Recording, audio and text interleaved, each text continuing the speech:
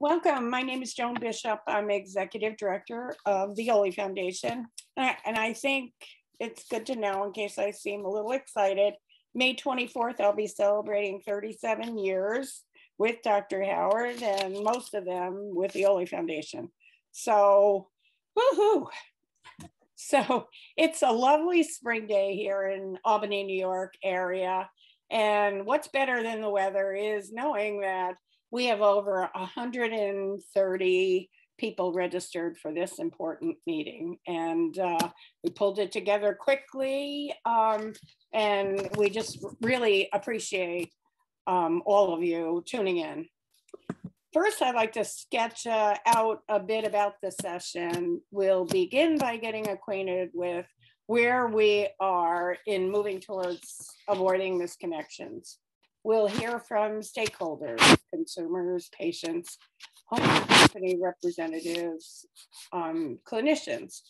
Product manufacturers are represented in the audience, along with representatives from the FDA, all with an interest in sharing, listening, and learning. We're hoping for as interactive of a session as we can possibly host within the limits of the virtual platform.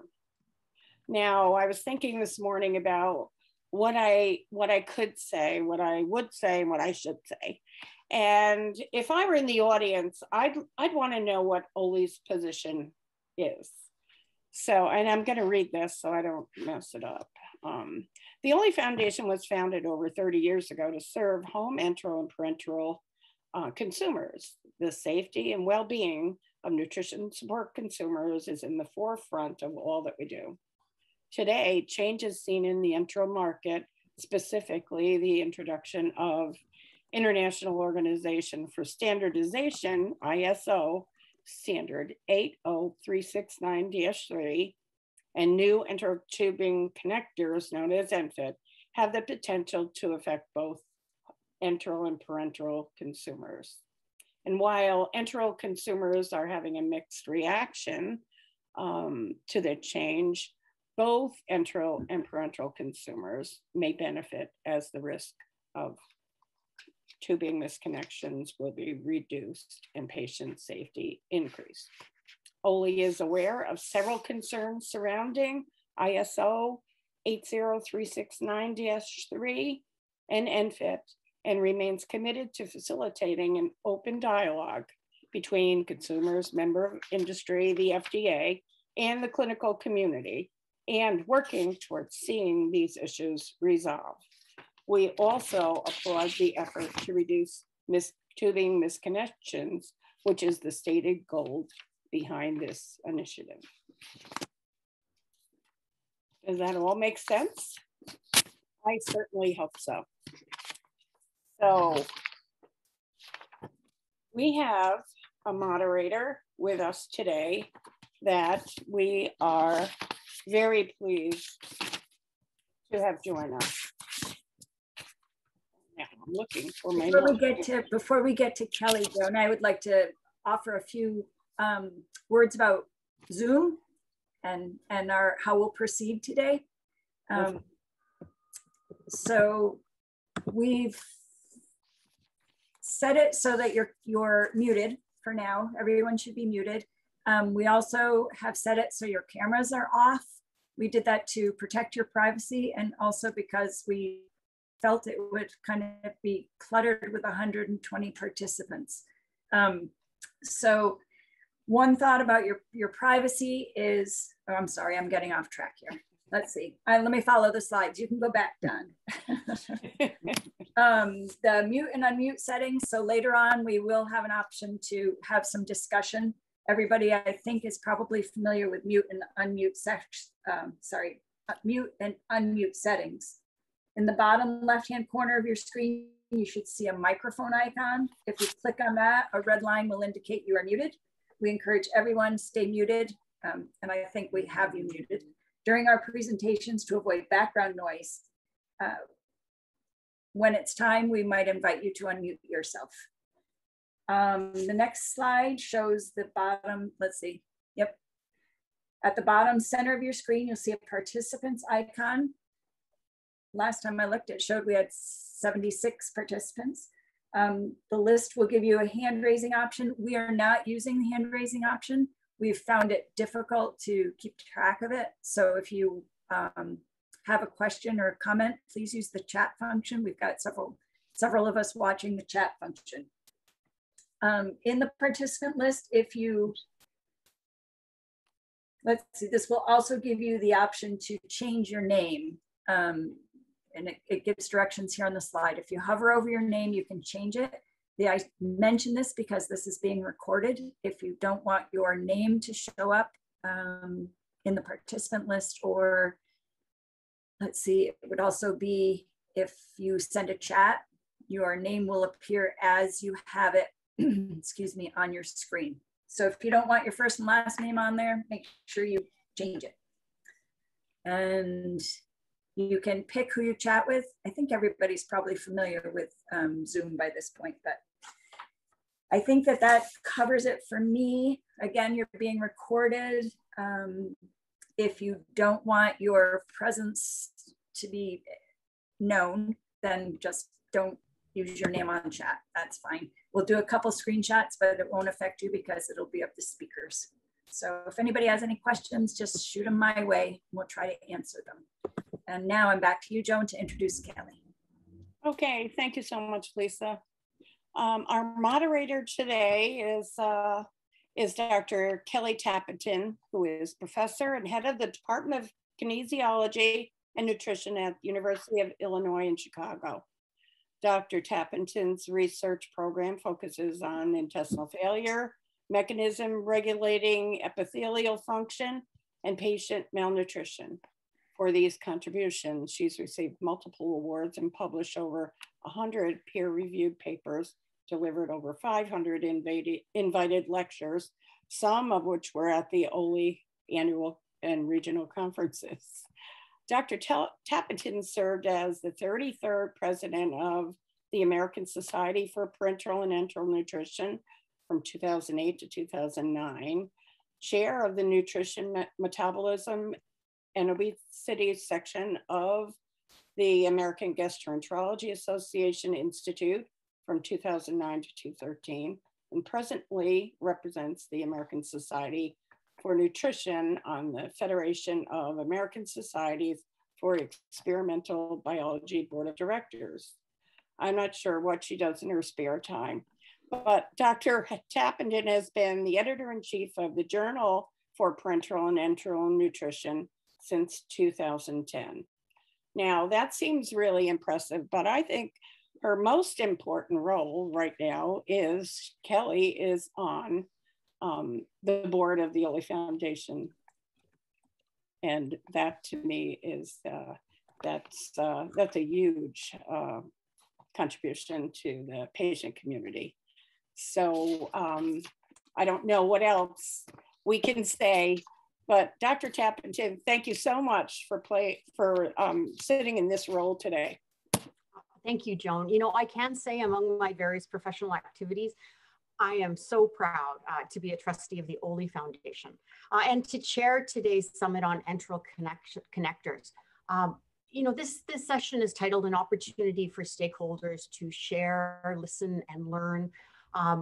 And one of the things that we know about Oley is that is unparalleled in its impact on individuals living with home intravenous nutrition and tube feeding, using education, advocacy, and networking. And that's so relevant today because we have a very diverse group today, much as all of the Oley meetings are.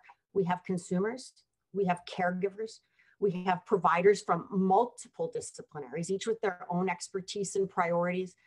We have policymakers from institutions, home care companies, the FDA, and we have multiple industry representatives and manufacturing partners here. And as with any group, particularly diverse groups like this, we all bring our own knowledge, perspective, priorities. In fact, Oley sent out a survey just within the last couple of weeks, both to consumers and professionals, about ENFIT connectors in preparation for this. And you may be surprised, amongst consumers, a quarter of consumers that responded, and there were nearly 300, 25% are aware of it. Okay, so 25% know about it, but only 43% are fully informed. 12% haven't heard about it, 9% think they might have heard about it, and 11% are learning about it. And so we have this broad range where about 40% feel like they know about it, but the rest are aware of it and really wanting to learn. Okay, so today is going to be really important about that education portion. And even in the next few minutes, I'm going to be repeating some things that many of you know, but there's this other segment participating today that we want to make sure we're all on the same page. Even amongst professionals, 50% feel fully informed, but 9% haven't heard of it. 7% think they might have heard about it. 17% are eager to learn.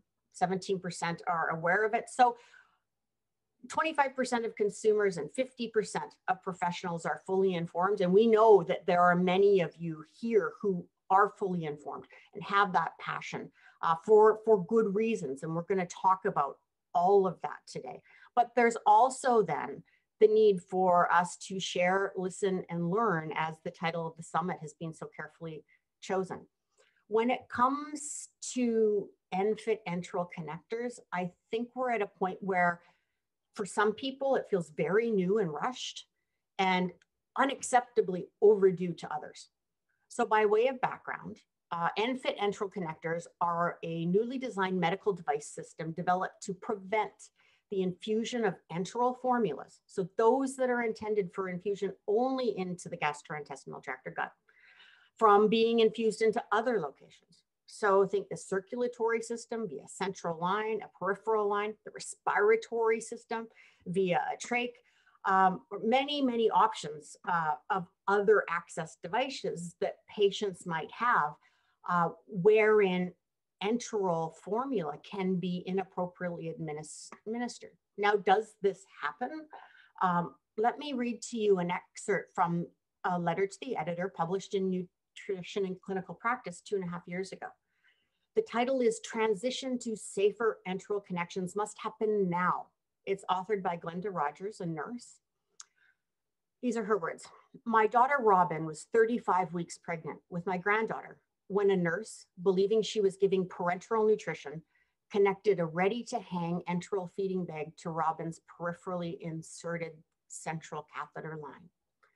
Because of the tubing misconnection, Robin and her baby Addison died. This is a professional situation. The hair on my arms is standing up. Imagine the horror, right? After Robin's and Addison's death, my family and I struggled to make some sense of how something like this could happen.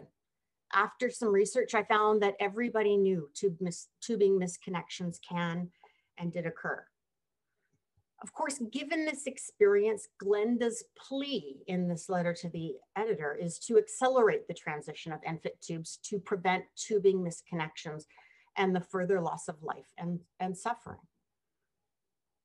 That's understandable given this experience. Now, Glenda's assertion that tubing misconnections could and do occur is not debatable.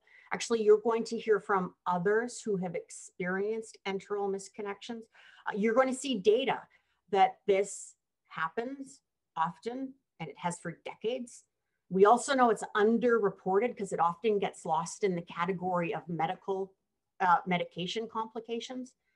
So the rationale for ENFITs and supporting this effort is based on protecting patients from morbidity and mortality, suffering and death from tragic events such as enteral misconnections. That in itself is an altruistic and worthy objective. And Glenda is right. Prevention of these avoidable injuries and death really must be stopped immediately. And after years of talking, though, we find ourselves on the cusp of some important deadlines.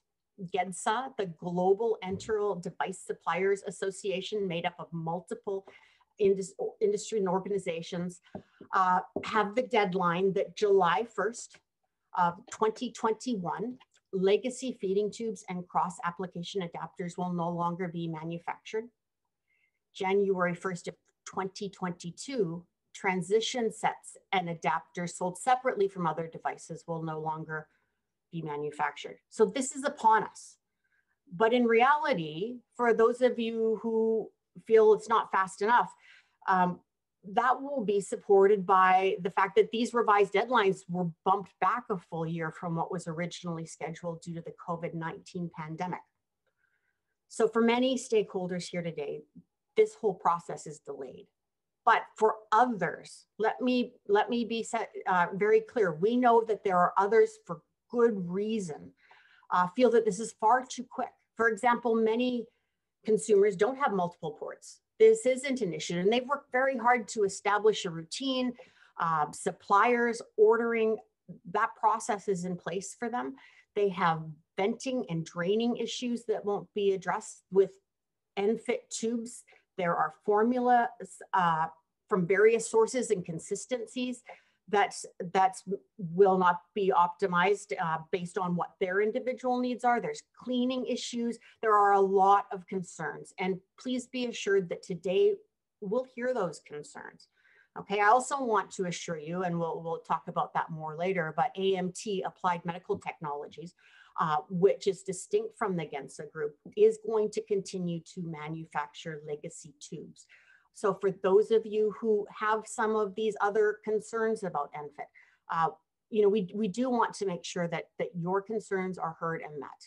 Remember, Oley is committed to the safety and well-being of all nutrition support consumers. It's in the forefront of what Oley does. So these concerns are heard. However, the importance of preventing misconnections while accommodating the needs of the entire Oley community is where the balance is going to be struck today. So this is an open dialogue amongst the variety of individuals that we have here: consumers, caregivers, industry workers, the FDA, clinical community.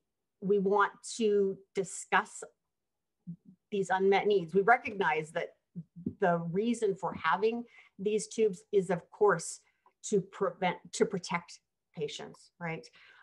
But there are also unmet needs that are currently identified, concerns with ENFit tubes.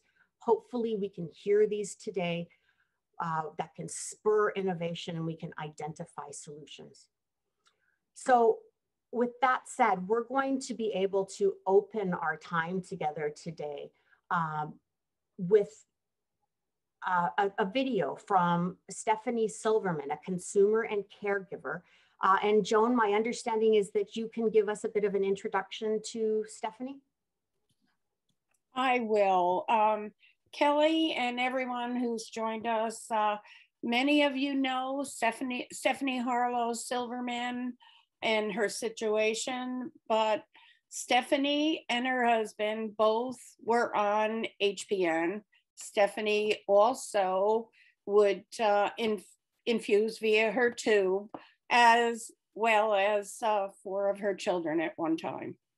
And she can best describe some of her experiences, both as a consumer and someone who experienced it herself, as well as being a parent witnessing things happening that are troubling. So there she is. She's unable to join us, although she may be tuned in and watching. Hi, my name is Stephanie Silverman. I am here to talk to you today about some experiences that my family had. I have a family of 7.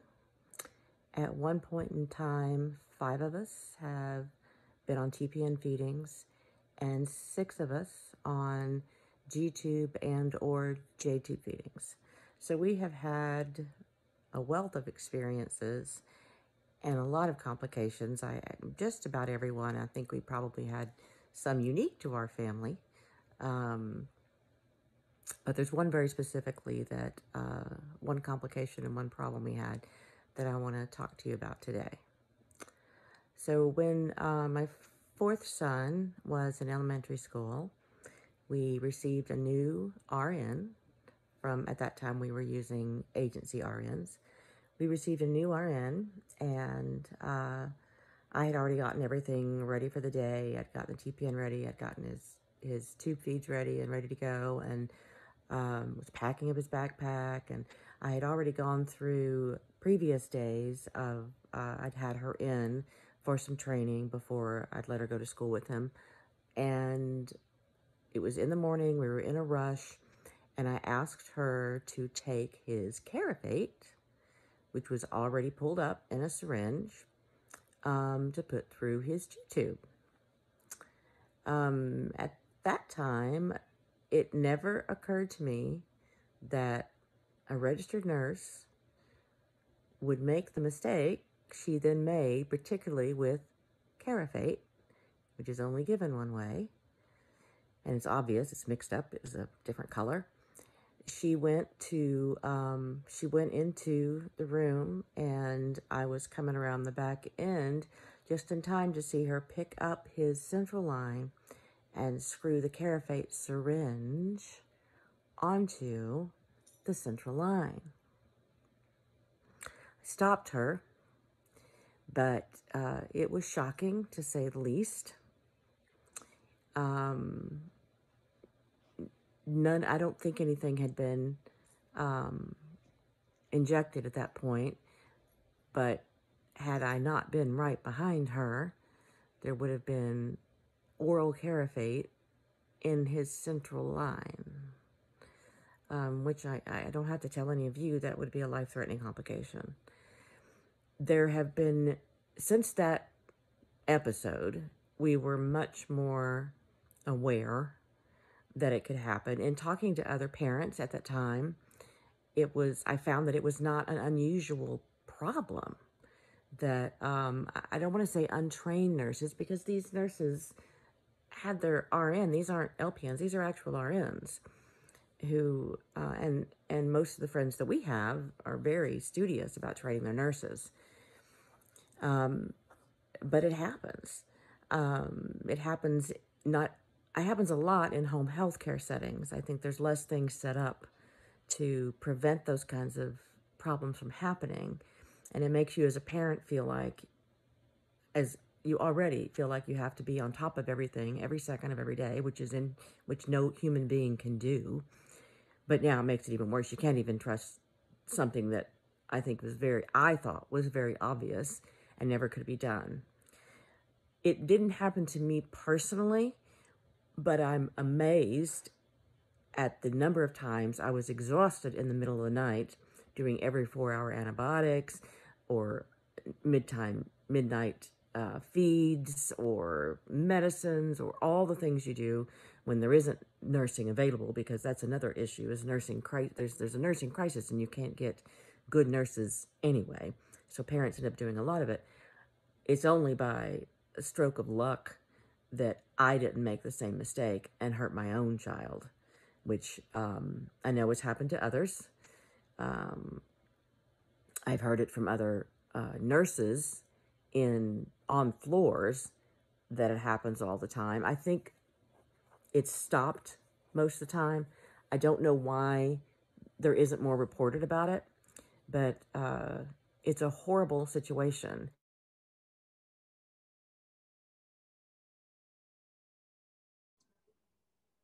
All right, for those of you who are unfamiliar with Carafate, what this is an oral medication that coats the lumen, the cells in the stomach, and prevents damage from ulcers. Though it's not the same medication, if you think of Pepto-Bismol or something, a chalky kind of coating solution like that, you're along the right line. And putting that into one's bloodstream, of course,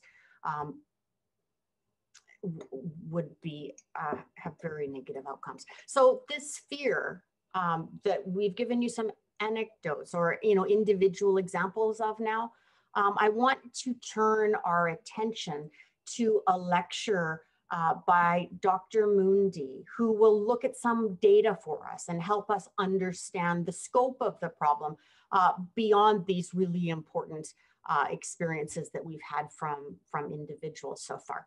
So Dr. Mundi completed medical school at the Keck School of Medicine at the University of Southern California, and then completed an internal medicine residency and fellowship in endocrinology. He then went on and joined Mayo Clinic Division of Endocrinology, initially as an NIH training fellow, where he studied fatty acid metabolism and obesity. And then he stayed on as clinical staff in the area of nutrition with a focus on obesity and malnutrition, as well as home and inpatient nutrition support. He's currently the medical director for the Home Enteral Nutrition Program, associate medical director for the Home Parenteral and Enteral program at Mayo Clinic. So he has all things nutrition support when it comes to enteral and parenteral nutrition. And he manages approximately 1,000 patients per year who are on home parenteral and enteral nutrition. Not only that, he is a scholar, and he is a scholar regarding this issue of ENFIT. He's conducted research on home enteral nutrition practices and the impact of ENFIT connectors on tube feeding flow rates. Importantly, he's also a trustee for the Oley Foundation. It's fun to introduce Dr. Mundi for any of you. I know many of you will have known him. I hope you've had the opportunity not only to hear him speak, but also to meet him, because he brings a passion to this area that is really unparalleled by many others. We're lucky to be able to have him share these data, and he's brought some objectivity to this area because he has such a diverse group of patients that he works with, as you heard, over 1,000. So he understands those who are desperately afraid of misconnections and those that feel like they need to, they aren't going to be able to have some of the important functions that they had with legacy tubes. With that, he's balancing these various issues by using scholarship. And so as editor of JPEN, I'm always pleased when I see a paper by Dr. Mundi and his colleagues come in where they're taking some of these issues, people experiencing the inability to get various blenderized formulas at the same rate through new tubes, and trying to understand what the limitations there are. Is it the ENFIT tube?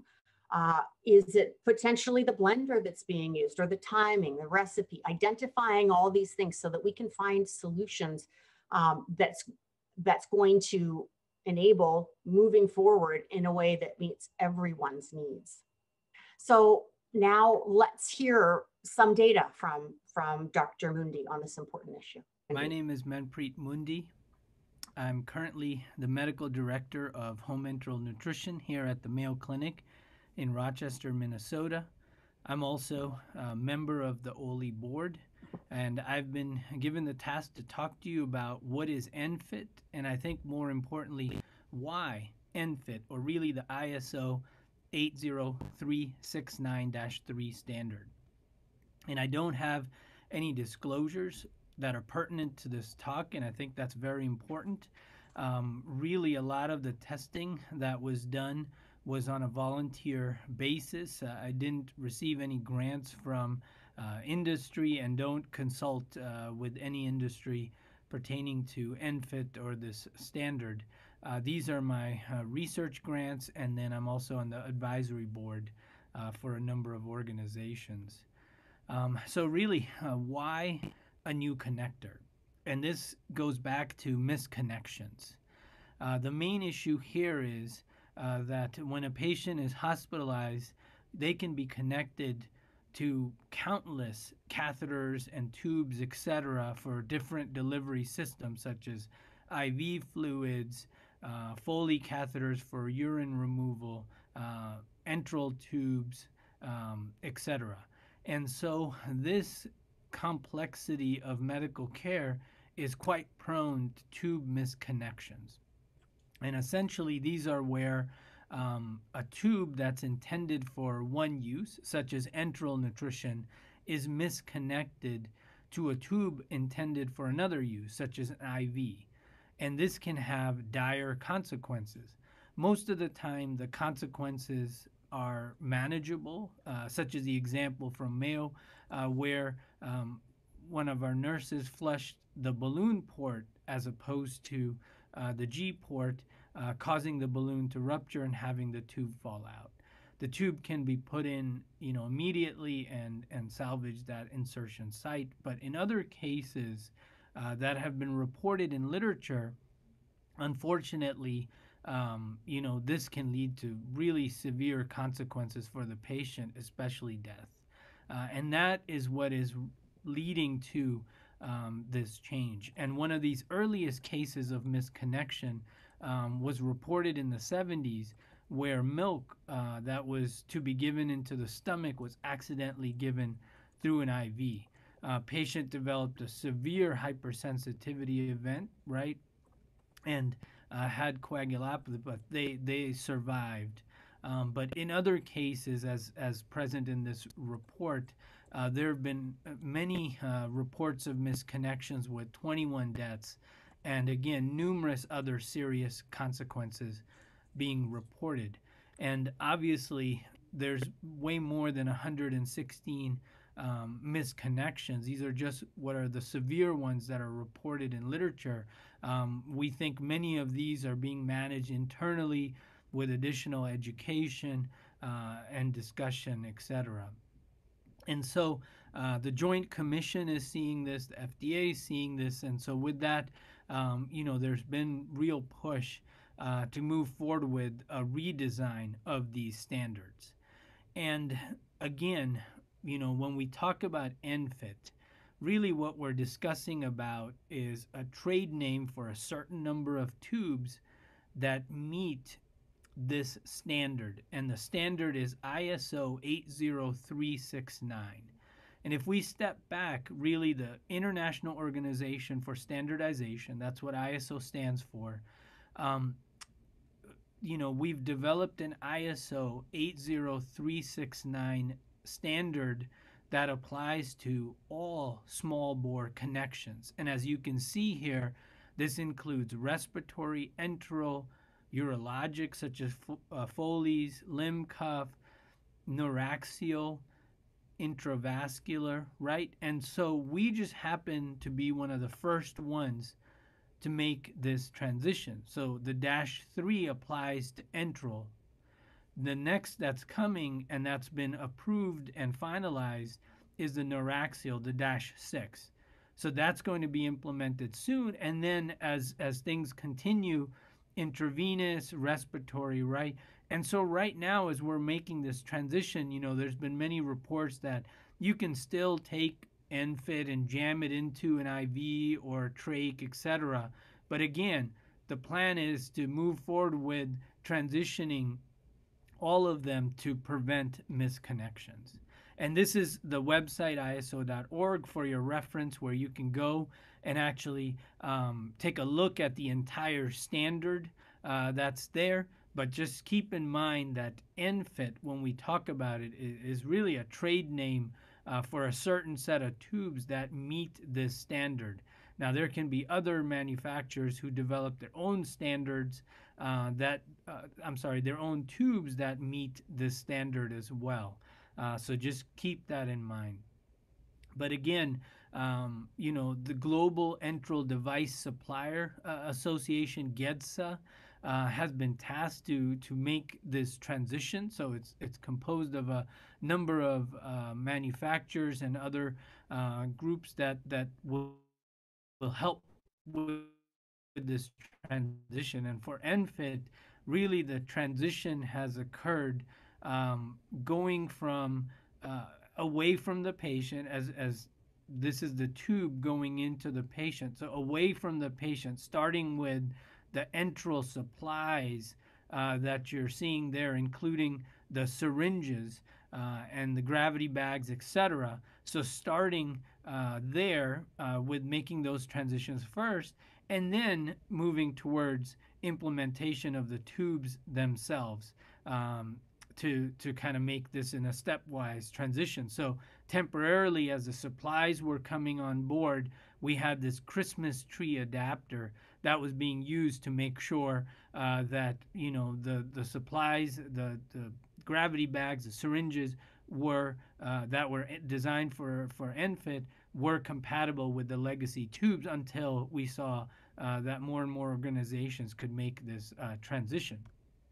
And again, just going back to that concept of patient safety as to the reason of why we're making this transition, right? The California law kind of raised this concern. FDA raised the concern. Joint Commission has definitely raised this concern and are even asking hospitals what is their plan to prevent misconnections.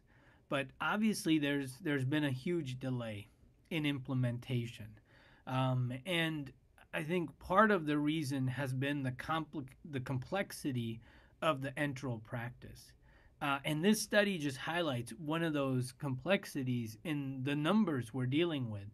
And so this was a study we did using 2013 Medicare data. We looked at the prevalence of enteral and parenteral nutrition in the United States.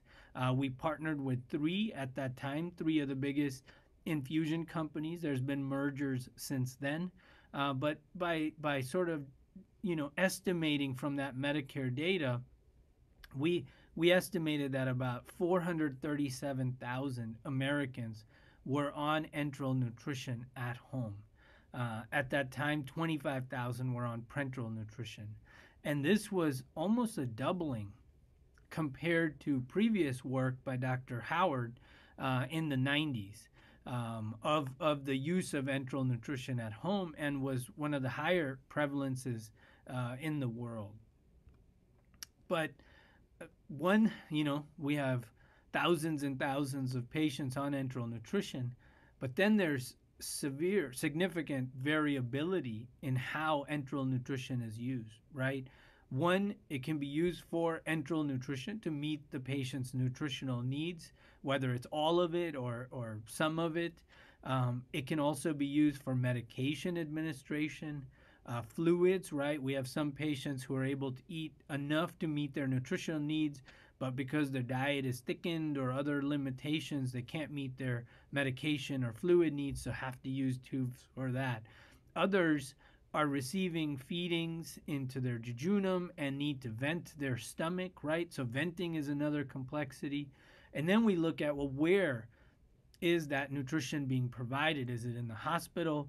Is it at a care facility? Is it at home? Again, who's doing the provision? How much experience do they have with tubes? How much education did they receive when they're doing this at home? Right? There's all of these other variables that go into it. Then we look at how the feeding is provided. It could be through gravity with bags, with syringe feeding, using a pump. And there's now other devices that are coming out that can also provide without the need of pump, right? So that also adds a layer of complexity to this. And then we haven't even gotten into what formula you're providing, right? Each of these formulas have different viscosities. There's a whole category of formulas within that standard polymeric category that'll have different viscosities, different concentrations. All that adds to the complexity. There can be other products that are coming on now, like complete organic, peptide-based, has been there for a while. And we learned as part of kind of this implementation that there's also blenderized tube feeding. We, especially here at Mayo, didn't really, register that this was occurring as commonly as we thought. So early on, we did a lot of surveys of our patients and found that the majority were using blenderized tube feeding in some capacity. We partnered with Oley to do another survey and found that the vast majority of Oley members were using blenderized tube feeding, right? And so that also adds another layer of complexity because they're blending this at home with different consistencies and different thicknesses. So, we sat back and looked at all of these variables, looked at the hundreds of thousands and said, are we going to be able to meet the needs of our patients as we move forward?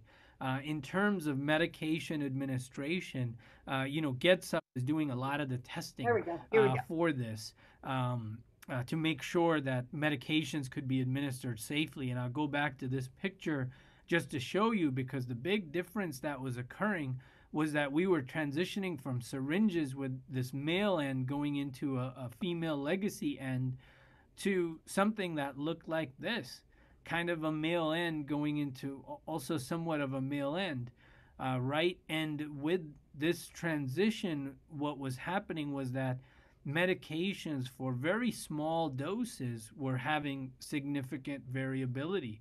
So testing had to be done to make sure we knew how much medication was being provided, as this really mattered for our younger patients, right, for babies. And so GETSA was doing a lot of this testing. So we felt comfortable there that they would be able to account for that and adjust the doses that would be provided. Well, what about the rest of the home, enteral population, right? Could we still do gravity feeds with our patients, and would the flow rate be affected? Could we do syringe feeding? Could we do blenderized tube feeding? So we needed to make sure all of this was rigorously tested before we ourselves, implemented this. And early on, we got a hold of some prototypes. Again, these were prototypes and not the ones that were going to go on market. And we, devised ways that we could test flow rates. And so using these syringes and kind of filling them with same amount of volume, and then measuring the time it took to provide that. And we did this, and we started to see that, hey, one of the prototypes, the flow rate was significantly higher compared to the other prototype, which was pretty close to the legacy. So something was awry there. And this is a 24 French, 20 French, low profile, right? We also then met with our orthopedics group, because they had this machine that could measure the amount of force it took to break a bone. And we said, hey, can we put a syringe through there and measure the force it takes to compress that syringe? So we did some testing, it worked. And then we were able to test the prototypes, for this. And we found that, as we increased kind of the viscosity, we saw that the force needed to compress that syringe was higher. And with ENFIT, the prototypes we had to test, we saw that there was increased force. And so with this, then came the Oley Summit in 2015. And to me, I think this is where I really saw kind of the power of Oley and the importance of the Oley Foundation in acting as kind of advocate for consumers on enteral and parenteral nutrition. We went to the summit, and here's me and Dr. Ryan Hurt, my partner in this practice, Joan, as well as other providers that were there. I didn't want to take too many screenshots. I got these from YouTube yesterday, and you can still go and watch the YouTube video. It's there, kind of reliving 5-6 years ago what took place. But really, Oley was able to gather manufacturers, consumers, FDA, healthcare providers, put them in a room, and discuss what the issues were, so that we can again have better tubes and better outcomes for our consumers. I really felt that this was such a key role for Oley, and the importance of Oley to stay neutral and advocate, for the safety and benefit of our consumers. And what came out from that was that the FDA and our group here at Mayo Clinic, we met, and then we worked on developing testing that would sort of satisfy us in terms of, meeting the needs of our consumers. And so we really set forth to do a few tests. One of them was, again, that flow rate, making sure that now that we had tubes that were going to market as opposed to the prototypes, would the flow rate be adjusted? And, obviously we didn't take any grant money. A lot of this was done with volunteers. And here you're seeing Jacob, who was actually an undergrad and volunteered for the summer to do some research. And we said, hey, this is a perfect project for you. Wanda Duhlman at the time was a dietitian in our home enteral nutrition team, and then Lisa Epp. And so here, Jacob is loading the formula, Wanda is doing the measurements, and then Lisa is recording. So quite an effort to do all of the testing we needed. They're smiling just as proof that this wasn't kind of forced indentured or something like that. So we did a lot of testing, got a lot of formula, and Oley and Getza was instrumental in getting us these formulas. We did every test in triplicate and averaged those, just again to make sure there weren't any sort of erroneous readings.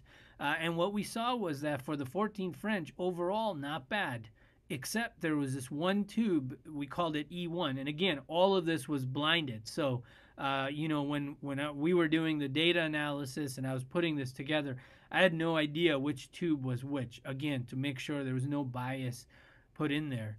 And so you saw that with E1, the flow rate was lower. And so this overall lowered the flow rate for the categorical ENFit versus legacy. But it was really this one tube that had flow rate issues. For the 18 French, we found no big differences. 20 French, same thing. 24 French, ENFit tubes were lower. And we expected this. We just didn't expect it for the 14 French. For the 24, obviously, it's a bigger bore. We knew that with the constraints of kind of the design of ENFit and in order to meet this ISO standard, that for the bigger French sizes, we would see a decrease in that flow rate.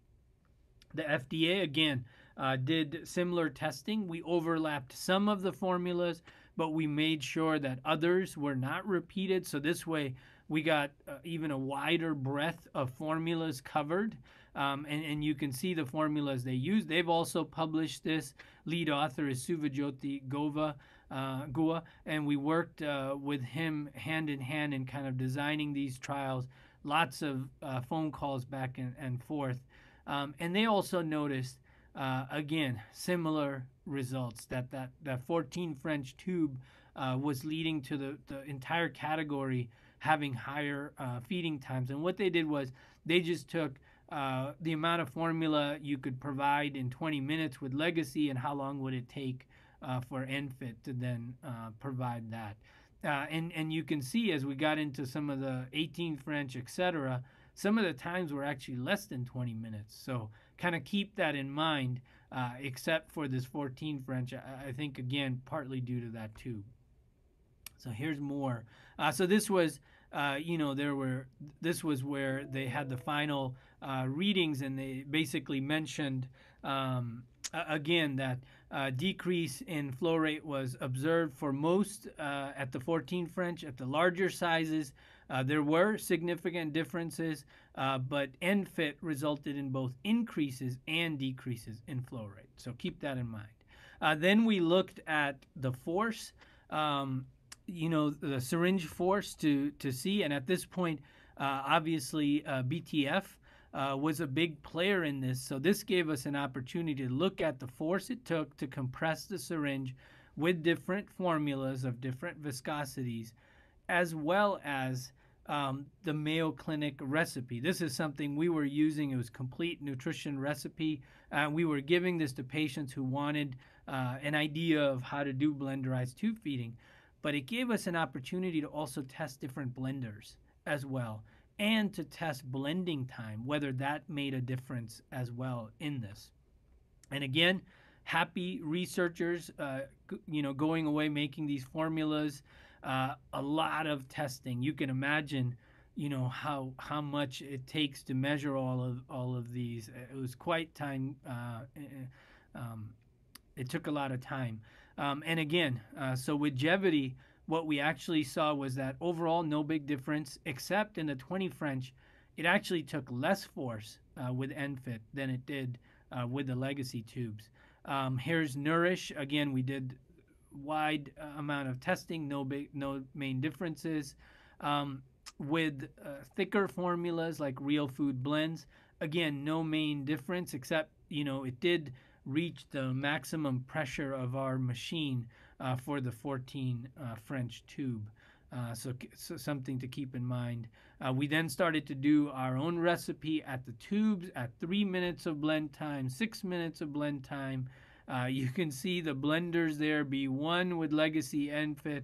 So just a lot of testing that was done here. And I'll go through those slides quickly to kind of get to the summary slide, which really showed, again, that finding that I mentioned of lower force needed with ENFit. At the Mayo recipe, the blenderized tube feeding, the ENFit did require higher force. But then, because we had all these variables, we worked with our statisticians on how could we create models that could allow us to assess, what made a bigger difference. Was it the formula that we used? Was it the tube size? Was it actually the legacy versus ENFit? And each time we ran these models, we saw that the legacy versus ENFit fell out. It mattered more the tube size we used or the formula we used than it did, the legacy versus ENFit. Again, same thing for our recipe, because we had all the different variables of blend time, the blender used, the tube size. Each time we ran the model, we saw the same thing. The tube size, blender time were all significant, but whenever you added those variables, legacy versus ENFit fell out. FDA did their own trial and again did two different tests, more than even us. One, they measured the force just like us, but then they also looked at gravity feeding of blenderized tube feeding just to see if someone was using blenderized tube feeding in this way, could it be done and what would be the impact? Obviously, this is a lot thicker formulas than what we did the flow testing with, which were the commercially available formulas. And so when they looked, and published their results, they did find that when you did gravity feeding of blenderized tube feeding, that it would take longer to provide that feeding, especially at the large bore sizes. They found little change to feeding time for the lower sizes. Again, that makes sense given the constraints of the design. Then they did the force measurements, and again, they also added another variable here. With our machine, we just had the same, pressure, the same time of feeding for all of our measurements, whereas this machine could be adjusted for different measurements in terms of time. So when they did a 60-second push, they actually found that less effort was required with the ENFit tubes compared to the legacy tubes, almost 61% as much force. But for fast pushes, especially when it got as fast as 5 seconds, more force would be necessary. So with the low profile tubes, they also had similar findings, again, with less effort with the ENFit compared to the legacy tubes. And so they, again, final summary was that assuming that patients do not intentionally create extremely thick diets or do not push very fast, they concluded that most push mode users will not require significantly more force to push their diets through ENFit devices. So with all of these testing done over months, analyzing the data, talking to the FDA, comparing our data, presenting that data, publishing that data, we really felt that we had done a lot of the testing for our patients and that, transitioning to this ISO standard, of which ENFit tubes were the more readily available, would meet the needs of our patients. So in 2018, we at Mayo Clinic then started the process of transitioning to ENFit. And again, I unfortunately don't have the data to present here, but we are collecting data. COVID-19 pandemic obviously has delayed some of this work, but we are collecting data on complications, phone calls, healthcare utilization, etc., before the transition for our enteral patients and then after the transition. And so once we collect this data and analyze it, we should be able to share that with you as well at future meetings. But anecdotally, we have not seen a big difference in our practice with this implementation. Where obviously we have seen issues is with venting, and I think we're going to have other speakers as well talk to us about this. And again, going back to the previous Oley Summit in December of 2015, I think this is where, you know, the power of Oley and the importance for Oley, and I hope no one minds me saying we when I talk about Oley, because I just love the organization and the work that it does. Really, you know, this is where, again, we're now getting together with many folks having transitioned to ENFIT to hear what are the issues they're having, and then to partner with industry to work on developing solutions, you know, that we can implement for the patients whose needs aren't being met. I again think that overall, the benefit of all of these small bore connectors transitioning is just tremendous. It's going to save lives. We know that. It's going to prevent what we consider in healthcare morbidity, meaning bad outcomes for patients. So I think the benefits there. We just now have to keep redesigning and designing better tubes to make sure that all the hundreds of thousands of patients out there that are on enteral feeding, that we're able to meet their needs and then make sure, you know, they continue to have the quality of life that we want them to. So I think this is where Oley has formed a group, you know, within itself of key members of consumers, healthcare providers, you know, experts in the field, to make sure that all of these needs are met, and making sure that we remain neutral with this implementation so that everyone feels comfortable coming to us and openly sharing these concerns. And so one of the key is you know, GETSA's plan for this implementation, especially looking at some of the deadlines where legacy feeding tubes and adapters will no longer be manufactured. Transition sets and adapters obviously will not be manufactured after January. So this obviously will hasten the transition for many organizations, and we again want to have an open discussion about what are the remaining issues and then work with our manufacturers to make sure that we can meet those needs. So with that, I thank you again for this opportunity and the time. Thank you, Dr. Mundi. I'm wondering if Dr. Mundi has been able to join us yet. If anyone knows, I would love to hear about that. What we will do though, prior to opening it up for some questions that any of you might have with him, is look at some of the questions and comments that came up into the chat area. I will start that. I'm just trying to look at both places here. Let me start. It seems Dr. Mundi isn't here yet. So Anne has said, I'm curious why it was chosen to change the connections for enteral tubes rather than changing the connections for other lines, IV central lines. And that's a great question. And you may have actually asked it prior to Dr. Mundi's explanation of that in his lecture. The ISO 80369, the International Organization for Standardization, actually is adjusting many of these different types of devices. The 3 stands for enteral, and it's on the leading edge with the 6 that stands for Euroaxial.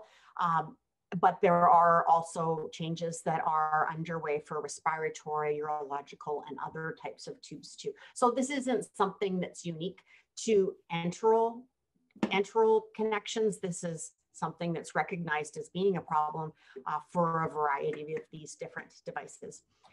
Now, Neil has said, I thought that European countries have been way ahead of the US regarding this transition. And we're fortunate to have Mike Cusack with us from GEDSA, who has answered and said that the European Union is approaching 100% conversion and has been substantially converted for about 4 years with no known adverse events involving NFIT. That's also true for Australia and New Zealand. Japan has completed its transition to the NFIT or the NR-FIT connector, neuroaxial and nerve blocks, and is midway through the switch to NFIT. And so, Neil, that does confirm that, in fact, North America is behind other areas of the world. And one of the reasons why GEDSA, as was just represented by Mr. Cusack, actively supports advancing the adoption, as you've heard. But that's a bit of a job. Kimberly has shared that and asked, are there any efforts to make hospitals more aware of NFIT? I was just released from a long hospital stay and they did not have compatible syringes and no one had even heard of NFIT. Kimberly, my daughter's a nurse, and I asked her last night, she had not heard from NFIT either. Kimberly goes on to say, my family had to bring in supplies from home to use during my stay. This is very concerning to me. Are hospitals and other healthcare institutions going to be required to get these in stock? And you know, I think that, Kimberly, your comments here underlie part of the anxiety with these deadlines that are coming up very quick, but also the part of the concern given this effort has been going on for multiple years. So in the chat, Neil shared with us, let me just get to that right point. Neil shares, these transitions have been an uphill struggle. Many institutions will be in for a rude awakening once the legacy tubes go away. The Joint Commission, when they visit and accredit a hospital, will demonstrate that they are due something. They'll have to demonstrate that they're due something. However, the FDA and Joint Commission will approve any connector that prevents misconnections, whether they're NFIT or not. This will result in further compatibility issues from one hospital to another. Neil indicates he's been in the midst of this for years, and it seems as if we're making progress at a snail's pace.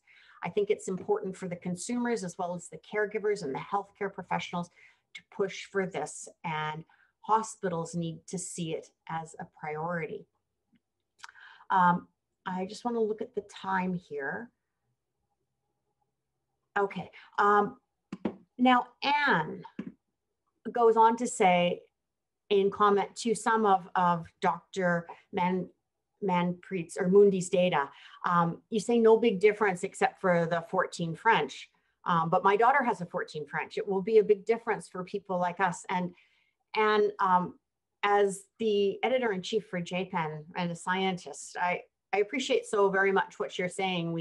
We take pools of data, and of course the scientific method allows for this, but we take, you know, as much data as we can gather, do stats on it and say it's not different. But for any one individual consumer or caregiver, that's very different, right?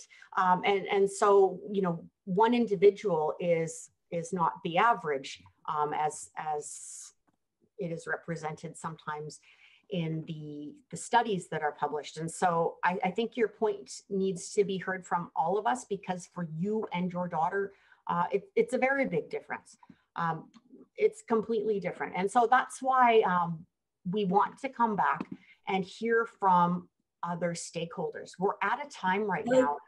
Yes. I interrupt? It's Lisa. I just wanted to say that I think that Dr. Mundi's point with that 14 French was that they were saying there weren't any significant difference except for the problem with this 14 French. And I believe it led to some changes to the 14 French that made the flow rates better. So it's something important that we should probably ask Dr. Mundi about when he's able to join us. Absolutely. I hope that I wasn't perceived as discrediting his data. That is exactly what he said.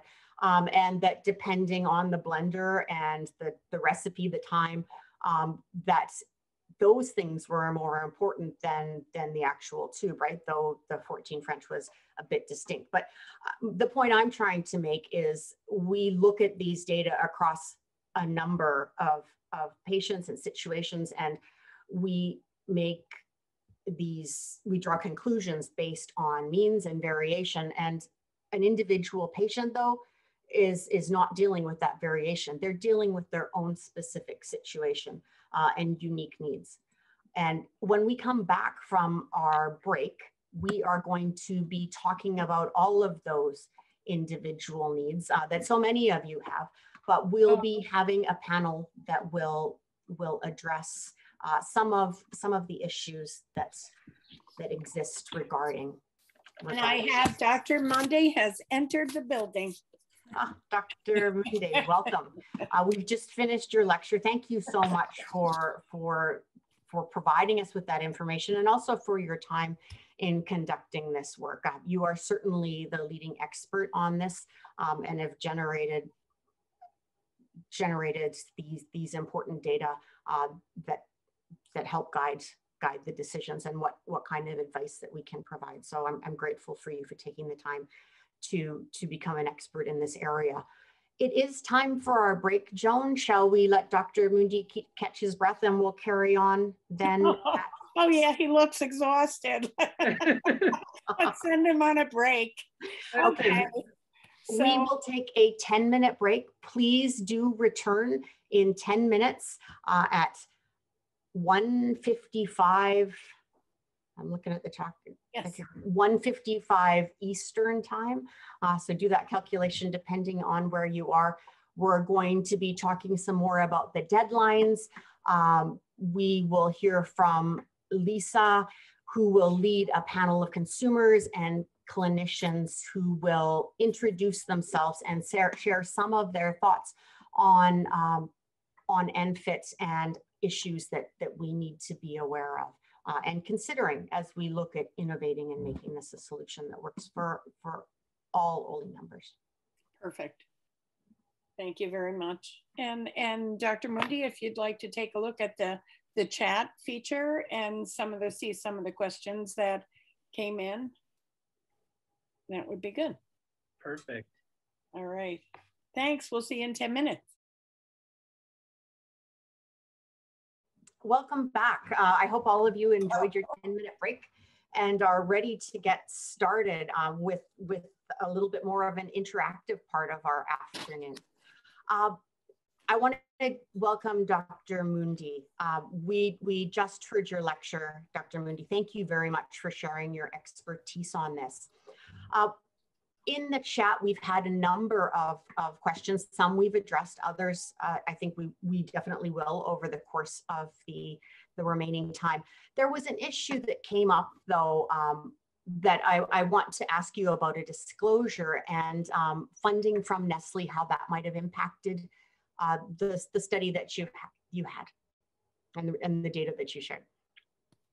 It's such a valid point, and I'm so glad to see that people are actually looking at disclosures, right? Because no matter what we do, these things tend to bias in some way. And so, you know, in terms of the research that we did, it was purely on voluntary basis. And at that time, I had no funding from Nestle whatsoever. And we wanted to make sure that it was done on a volunteer basis. So it was essentially done by Mayo Clinic and the FDA. And the only thing that we received from industry were the tubes. They submitted their finished, tubes that were ready to go on market, as well as formula. So those were the two things, and Oley helped us get some of the formula to be tested. At that time, I didn't have any funding with Nestle, but subsequently, we've gotten some grants to do work on peptide-based diets, looking at really what should be the next step if patients aren't tolerating enteral nutrition like the standard formulas well. And so those are unrestricted research grants where we kind of control the trial and carry it out and then publish the results. So I can fully say that for the work that was done, there weren't any grants, and I still haven't received any grants that would kind of overlap with the tubes at all. And I haven't consulted with any of the companies either, just to stay completely neutral. Thank you. I agree with you as a scientist. I think it's so important that we include our disclosures. And also not just financial ones that relates to partnerships we may have with industry, but you know, just our scientific history, right? I often joke that my biggest disclosure should be my favorite nutrient is butyrate, and that might influence me more than you know, perhaps receiving $500 or something for giving a talk somewhere. There's a question here. Will ENFIT connectors allow me to continue using 22 French G-tube through which I use home blended food?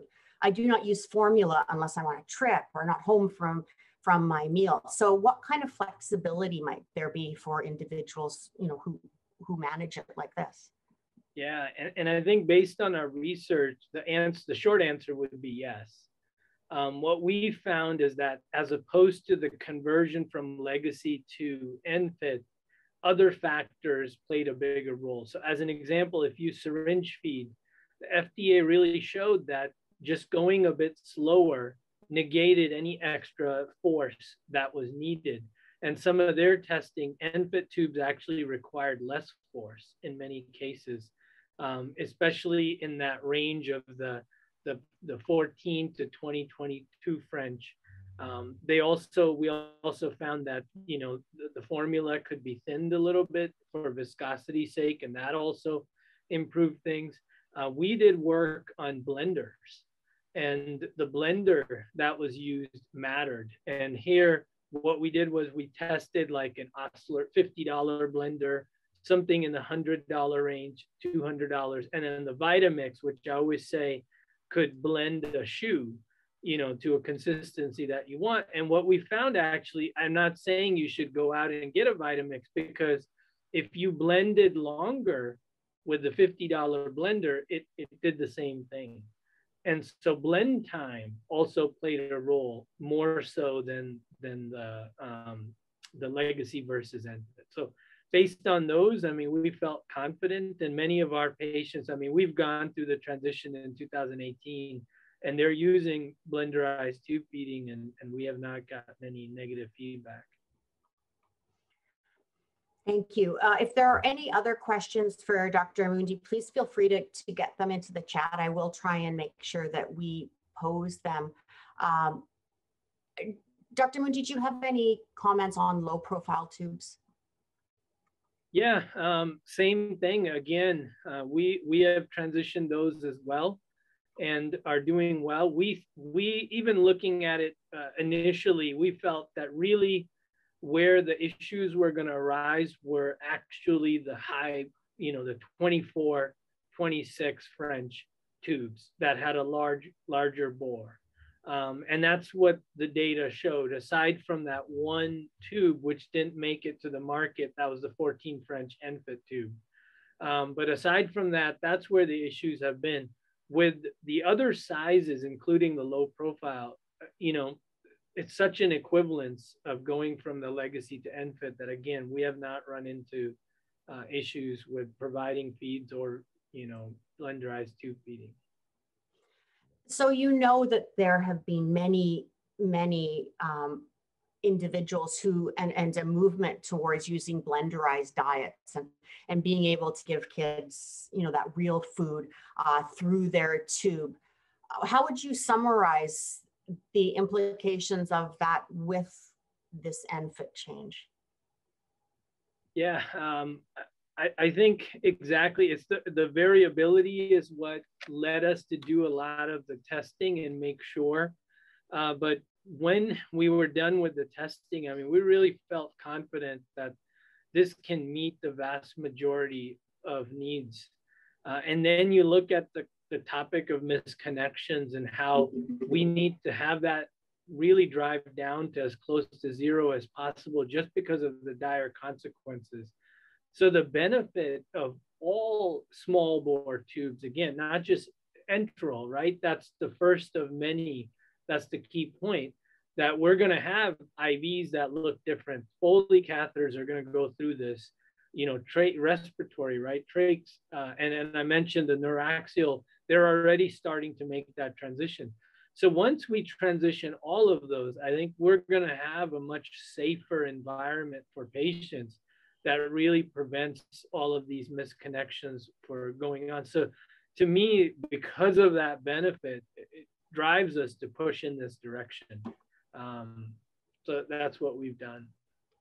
Neil Eid asked a comment. There have been concerns raised regarding the ENFit connectors on the extension sets of the low profile devices, as well as the high profile tube with an ENFit connector when used for gastric decompression, that they are not providing adequate gastric decompression. And I'm going to use this to transition into our panel discussing that, but should these be changed out for larger French size in your opinion? Because this might be an issue for our pediatric patients. We can't, exactly. And this is where we are, you know, the venting, the decompression, those are the issues that we're really still working on, and what's the best solution. For many of our patients, we have what we think we found a solution. And I went and picked up from our closet kind of the venting bag that we've been using that's been working well in many cases. But I think if the predominant need is for venting and not really feeding, that's when we have to then think about exactly one of the options is, do we go with a larger bore solution, or do we work with industry and then create a non-enteral venting solution that's then used in how we could transition patients back and forth. So that is something that I think more to come, and I'm sure the panel will shed some light. But exactly, if you're struggling and you have a lower bore, lower profile kind of tube and main need is venting, that's when you should talk to your healthcare provider, and we can look for other solutions. I think it's really important when you say we, because you weren't here when I shared some of the questionnaire data showing that so many healthcare providers, you know, there's a good number that haven't even heard of these tubes yet. And so we're going to really have to do a lot of education in order to meet patients' needs. So this is a good point to pivot to the panel, but let me ask one more thing on behalf of David Rowland. You said the balloon ports accept a lure syringe, and that's dangerous. So will balloon ports be changed to ENFit?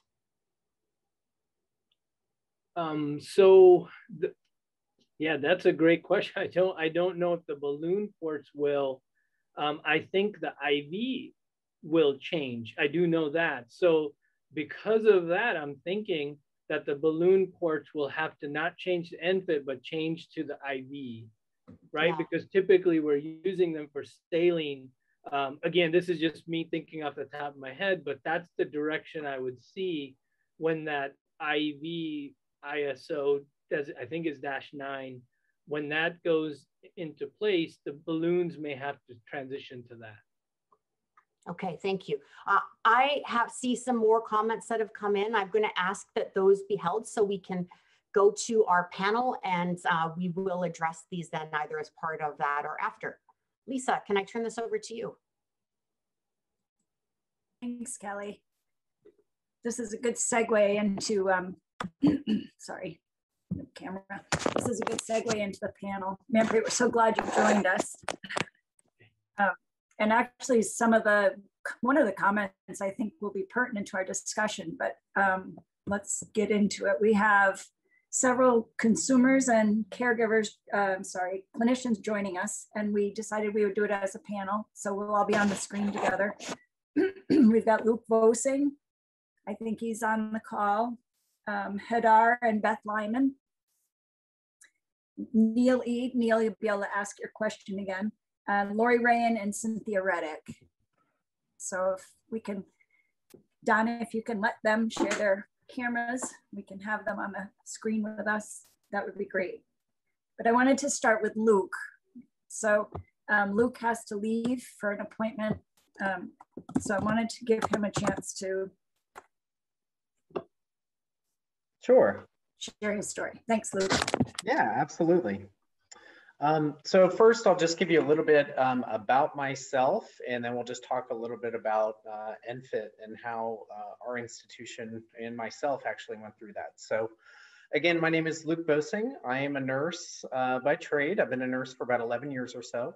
I'm also a feeding tube user. I've had a G-tube most of my life, since I was about 9 years old or so. And I currently work at Nationwide Children's Hospital in Columbus, Ohio. And I actually work on their simulation program, which is where we train doctors and nurses how to do different things. So I'll talk a little bit about Nationwide and kind of how we transitioned and some of the issues and things that came up during that transition. So Nationwide transitioned 100% ENFit about a year or so ago. So we've gotten away from our old legacy tubes. And again, we're currently using all ENFit with our inpatients as well as our home care recipients, so those who utilize our home care. This was a gradual rollout that we did with the hospital. So we first performed a lot of education, again, with our doctors and nurses about ENFit, what it was, why we were transitioning, and really safety being the #1 reason. Once we made that transition, we then had the products essentially that were stocked within the hospital again switched essentially overnight. So those nurses came in the next day, and then all of their enteral supplies, including syringes and those sorts of things, had been transitioned over to ENFit tubes. It was received pretty well by our nurses because, again, they didn't have to deal with any accidental disconnects, flooding the beds with feedings, and those sorts of things.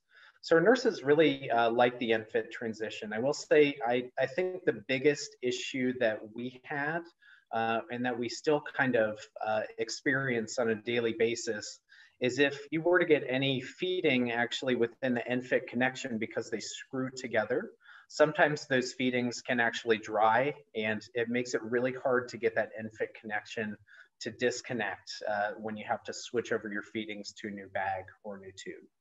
But that's really been the largest issue that we've seen as far as transition goes up to this point. So that's the biggest complaint we've received from nurses.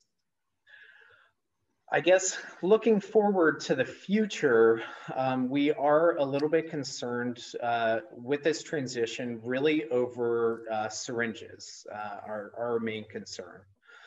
Our home care company has really decided not to provide those syringes. So currently, the only place that our patients can actually receive those syringes are within the actual hospital itself or within their pharmacies when they get prescribed different ENFit medications, those sorts of things. They can get it from pharmacies as well. So knowing this, and what we've done is really anytime someone gets a prescription refilled, especially at our Nationwide Children's Pharmacy, we give them, for lack of a better term, a boatload of syringes. So we'll give them essentially handfuls of syringes to kind of hopefully help make up for that. My personal biggest concern is if you have someone who lives in, let's say, a more rural area who may not be well informed about this ENFit transition, if they were to run out of syringes and go to their local pharmacy seeking more, would they be able to get those? How would that local pharmacy know about this transition or change? And how do they obtain ENFit syringes as well? So that's really been our biggest concern moving forward, especially once everybody transitions over to ENFit, as to how that's going to occur, how that's going to happen. Thanks, Luke. Are you talking about all sizes syringes or medication syringes specifically? Really all size syringes. So again, whenever we get a prescription for those, we will hand them essentially all size syringes. But again, it's just having that ENFit transition connector on the end of that syringe. And how does a pharmacy, again, I'm in Ohio, so how does a rural Ohio pharmacy, A, know about the ENFit transition coming up, and then B, be able to obtain those syringes so they can distribute it to members of the community. And then can I also ask a question? You mentioned that you're kind of home provider. Do you have options? Like, could the patients choose other providers, or is the hospital really work with the one, I guess, DME provider? Sure. No, they have the option to choose really any DME provider that they would like. So they're not essentially stuck with one provider. It was just that the DME I use has decided that they're not going to supply those syringes anymore, which was kind of mind-boggling to me. How are you going to supply me with bags and tubes and everything, but not supply me with the equipment that I need to utilize those things? That doesn't make sense to me. But one of the questions we got through, I don't know, I've got questions coming through so many different angles. I don't remember where it came, but one was, do DMEs make their own choices to switch, and where do those choices come from? And Manpreet, do you have a thought on that? Or I think that there's so many levels that the changes have to make place at, you know, that it really complicates it. It's so, yeah, that one, there's no way I could answer. It's just, there's so many, especially financial, right? There's so many aspects to that. We struggled with it quite a bit. And what we did was we just, you know, had an open communication with the companies we use, and we use multiple just for this reason. And then we made sure that they were aware that we're making this transition. They knew typically like our volume of enteral patients. And so we kept them in the loop as to the exact date of the transition. And we were lucky that they were, you know, willing to get all of the supplies ready for that transition. So for us, it went fairly smoothly. Some of the main worries we had when we were making the transition were the supply constraints. You know, obviously at that time, not as many folks were making the transition, and then so supplies were a little bit harder, but we just made sure, you know, talking to the manufacturers, et cetera, that we had everything lined up to make that transition as smooth as possible for our patients. Sometimes the insurance drives who you can work with in terms of a DME company, and you may want to make a change, but are forced to stay with a company that's not wanting to play ball, if you will, simply because they don't have a contract. We've had that same problem here, although in our institution, we have not made any progress towards this transition. It's very frustrating. We started working on it 3 years ago, and it fell flat on its face within about 2 years of us working on it. And then every time our director of quality goes to administration to talk about it, it pretty much falls on deaf ears. That's why that was the reason for my comment is many institutions, including my own, are up for a rude awakening when these alternatives disappear from the shelves. Mm-hmm. Unfortunately, that's what it's going to take. And unfortunately, sometimes we're a bit short-sighted in our decision-making.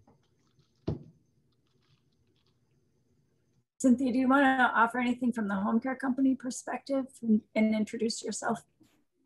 Sure. My name is Cynthia Reddick. I'm the National Tube Feeding Manager with Quorum CVS Specialty Infusion. So and part of what I'll talk about a little bit later is we have not had supply issues. We started dispensing ENFit devices over 4 years ago. So we've been slowly ramping up over the years. And what we've done and what was magnified over the last year, unrelated to syringes, is that having a variety of manufacturers as options in home care is key to success. So that's something that we've been able to do. We work with a variety of manufacturers and have options. And that would be my recommendation to any DME or home infusion company that you know, wanted to support this. And I honestly can't exactly comprehend somebody refusing to add them to their inventory list. It doesn't make sense to me. We've even had trouble getting, since the new standard for determining correct placement of feeding tubes is epigastric pH, we've even had trouble with people's willingness to provide our patients with pH devices for assessing litmus paper even. We send the patient home with these supplies. Mm-hmm. Could you take a second? Sorry, go ahead. Go ahead. I was going to say that's another, it's not NFIT related, but there was a time when we offered stethoscopes and that didn't exactly make sense. So we switched over to solely dispensing the pH strips. So that's more the standard of practice in home care for training the parents and other caregivers. Neil, I was just going to suggest that you introduce yourself for a minute. Oh, I'm sorry. My name's Neil Eid. I'm a nurse practitioner working for the Department of Pediatric Surgery. So we place all the enteral feeding devices in our pediatric patients. I work in pediatrics.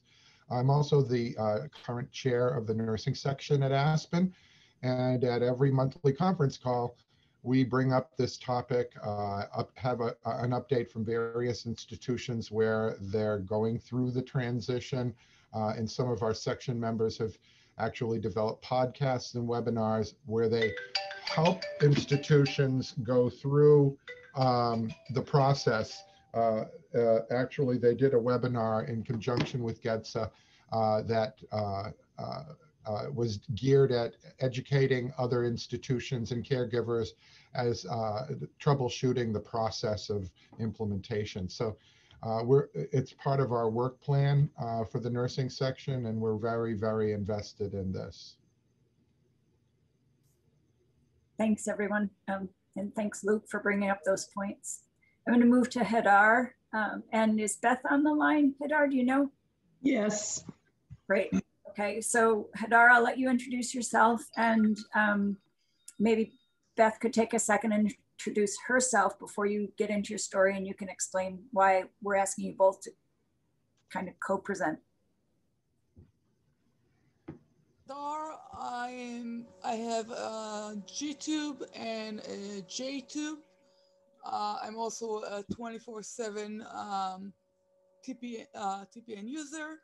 I use my G-tube for drainage and venting 24 hours with a bag, and the J-tube for medication. My G-tube is Legacy, and my J-tube is with Infit. Go ahead, Beth. My name is Beth Lyman. I am a retired pediatric nutrition support nurse. Hello, everyone. See a lot of faces that I recognize.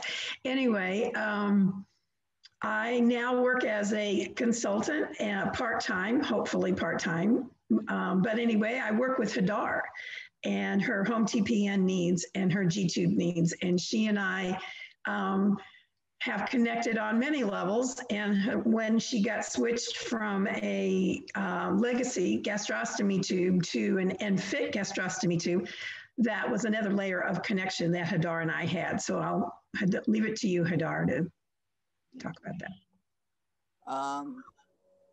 So I went to the institute, one of the institutions, the local institution over here in the area that I live in. I live just outside Philadelphia, and I went to one of the hospitals to get my tubes changed, and I do it under sedation because it's separate G and J. I wake up and I find out that instead of Legacy, now I wake up with two Enfit in both the G and the J for the first time.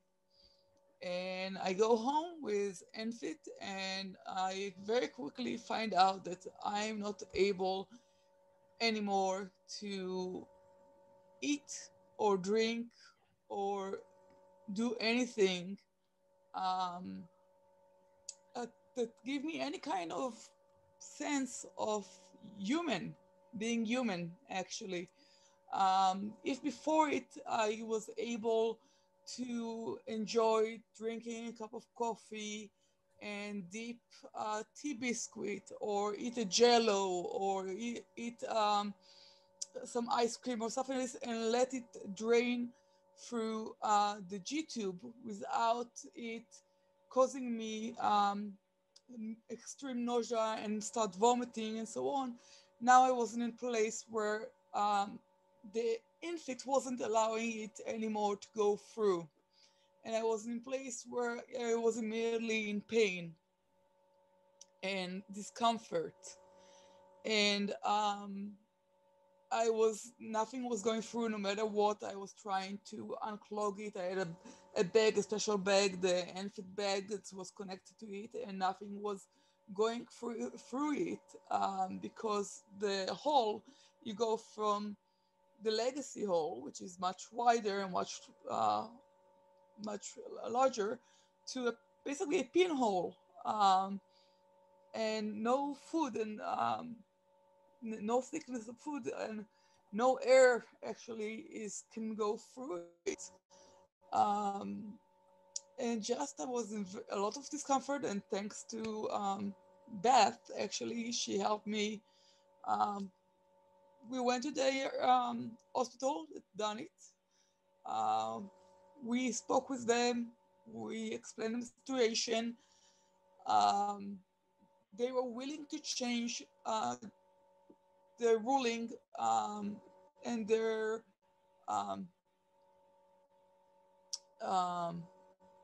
regulation just for patients that have a drainage/venting tubes, and let them have legacy tubes, because they understood that the amount of pain and discomfort that the patient go through is just not reasonable to have a patient go.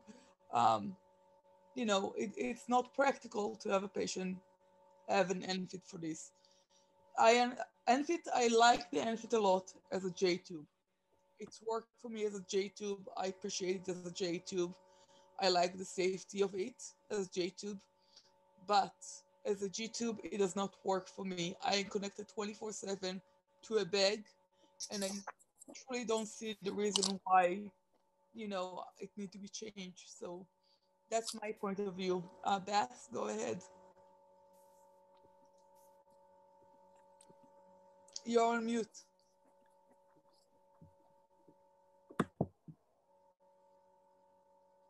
Beth, you're muted. All right. Sorry, I didn't want to interrupt you. I would just say that what Hadar went through, what we went through together was an opportunity for clinicians to advocate for consumers, for patients.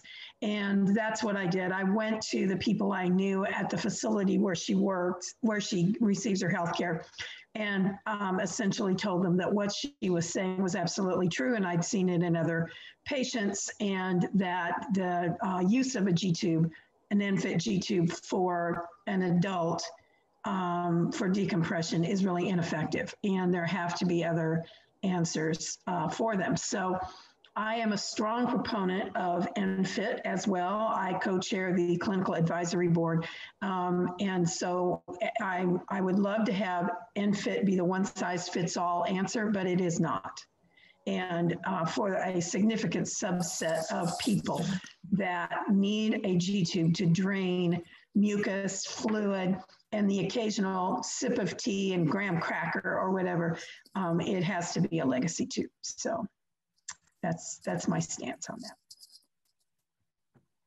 Actually, I spoke to Ohio State University yesterday about this very topic, and they did tell me that I could quote them on this, but they're struggling with the very same thing. And their stance is that use of Enfit tubes for decompression, for drainage, is non-negotiable.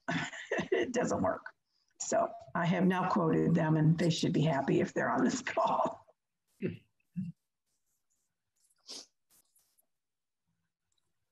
We had a discussion about that on the Public Policy Committee for Aspen, because one of the surgeons is on that committee.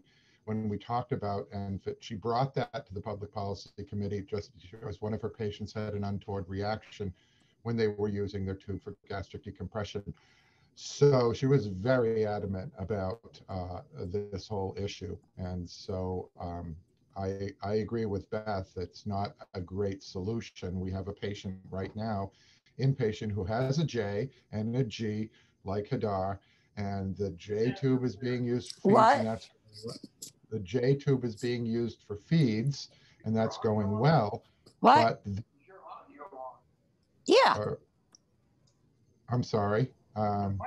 Somebody is unmuted, I guess. At any rate, we cannot get adequate decompression from the gastric tube. and the child has persistent vomiting, and he's not even being fed through the gastric port or by mouth. So we struggle with that same issue. Lori, I know that you're on the calendar, the schedule a little bit later, but seems like a good time to jump in. And then I have somebody on the line too, Mary Smithers, who's going to join us for just a minute to explain her situation too. You unmute Mary, Lori. Oh, Don probably needs to unmute her. Here, I think I'm unmuted now. Hi. My name is Lori Ray, and I'm the clinical nurse specialist for parenteral and enteral nutrition for the UCLA health system. We underwent our ENFIT conversion in November of 2020. Fortunately, we got it done right before our winter COVID wave hit. We are a 950 bed health system that encompasses 3 hospitals, a children's hospital within a hospital, and a variety of tertiary care services, plus a large ambulatory network. We had ENFIT conversion on our to-do list for many years before we actually did it. And many of our attempts to do it really failed, and because I think I cannot overstate what a huge undertaking it was. And it wasn't until we got a dedicated project team together with a dedicated project manager who's really spent over 50% of their work time for over a year to get this project done. I would just like to comment, when we look at the difference between the United States and the European Union and Australia and other countries, I think it really, over the year as we were going through the process, I really came to realize this is a reflection of how we deliver healthcare in the United States. The countries that have been able to do this successfully have a more centralized oversight of healthcare. So I think that makes implementation very much easier. I think the reason you see hospitals that struggle with it is because it's a huge undertaking. In our walkthroughs, in trying to identify the scope of the project, we identified over 200, close to 200 unique items that needed to be conversion, and multiple departments that needed to be on board. So between dealing with our supply chain issues, our education of providers and caregivers, and then the transition of care, I cannot, again, overstate how big an undertaking it is. We are kind of settled into it, but we still have, I would say, 3 to 4 huge issues. And I think the gastric decompression issue that others have so eloquently discussed is one that's huge, not only from the standpoint that there are patients where the legacy tube is the only really suitable way to get them decompressed, but even in cases where you can do with an ENFIT tube in some of our, infants and smaller children where they're you can use the ENFIT. We now no longer have a suitable ENFIT compatible enteral drainage system. We were very excited when we implemented this to have the halyard enteral drainage system, because, typically our enteral drainage systems are very MacGyvered together. But halyard, as of May of this year, we got the notice in March that halyard is not going to be manufacturing this any longer. And I am really not aware. I just went to look for, somebody mentioned Cardinal was making an alternative. If it exists, it's not very evident in the Google universe. So I think we're left again with, some very unsatisfactory options for this kind of drainage. I think medication administration is something we still struggle with, and especially for low dose medication administration for our infants and neonates, where I think there is still literature out there, and I'm looking at the literature that came out of Shands and University of Florida as recently as last year, pointing to the, pretty significant prevalence of dosing inaccuracy in the low dose range. So for that reason, and because the complexity of the workflow to produce oral and enteral syringes out of one single pharmacy, we are still currently administering with adapters in our pediatric population. I think the other thing with medication administration, and I think it was mentioned about, the availability of the ENFit syringes from pharmacies, not widely available for med dispensing. And then the availability of the adapters that are needed to draw up medications accurately. There is, and my vendors, and I work with multiple vendors throughout the Western United States, there's no reimbursement. So there's no incentive to provide them for patients and family members. I think the other issue we struggle with in our critical care areas is that, and don't jump on me, I know it's not right, but very often the sump is the initial feeding access in our adult critical care areas. And it is a bridge, it may be a 2 or 3 day bridge to getting a more appropriate enteral accesses, but the reality is it is still used. So finding the appropriate adapter to, use that device as a bridge is very challenging. We recognize there are ENFit compatible sumps on the market, but that leads to the need for adapters for the suction component of the thing. And our surgical colleagues really feel like the less, bits and pieces you have in circuit, the more effective your suction is going to be. So that is a little bit of an unsatisfactory issue from our standpoint. I would say the other thing is some of our community partners, for example, our school partners, our school nurse school system partners, are not as familiar with things like the need to push blenderized tube feeds through the enteral tubes, and their protocols actually haven't even caught up to the fact to allow school nursing or assisted personnel to push feeds. So we've had families that have had to go to pumps when, so I think there's some catching up to do. I think our institution is, even though we've done it, we've gotten, it up and running and we're pretty settled in with it, we still, the challenges we face are very reflective of the challenges that are being discussed here on this panel. So I look forward to some more discussion and feedback. Thanks, Lori. Appreciate that.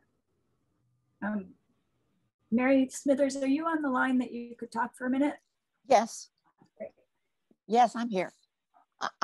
I find the ENFit connection to be very unsatisfactory when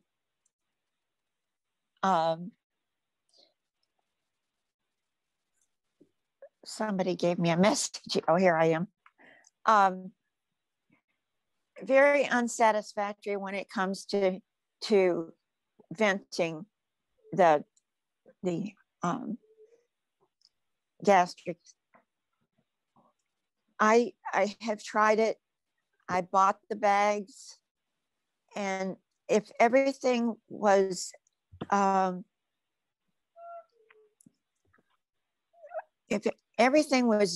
just the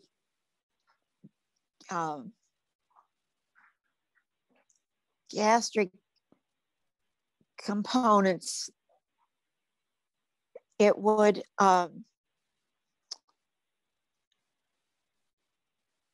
I can't think. If there's the tiniest little bit of a piece of solid, say from a berry, little berry seed. It will get stuck in it and it will not go through. So anything with any thickness at all will go through in my case. But when I had gastritis and there was other objects of thickness, I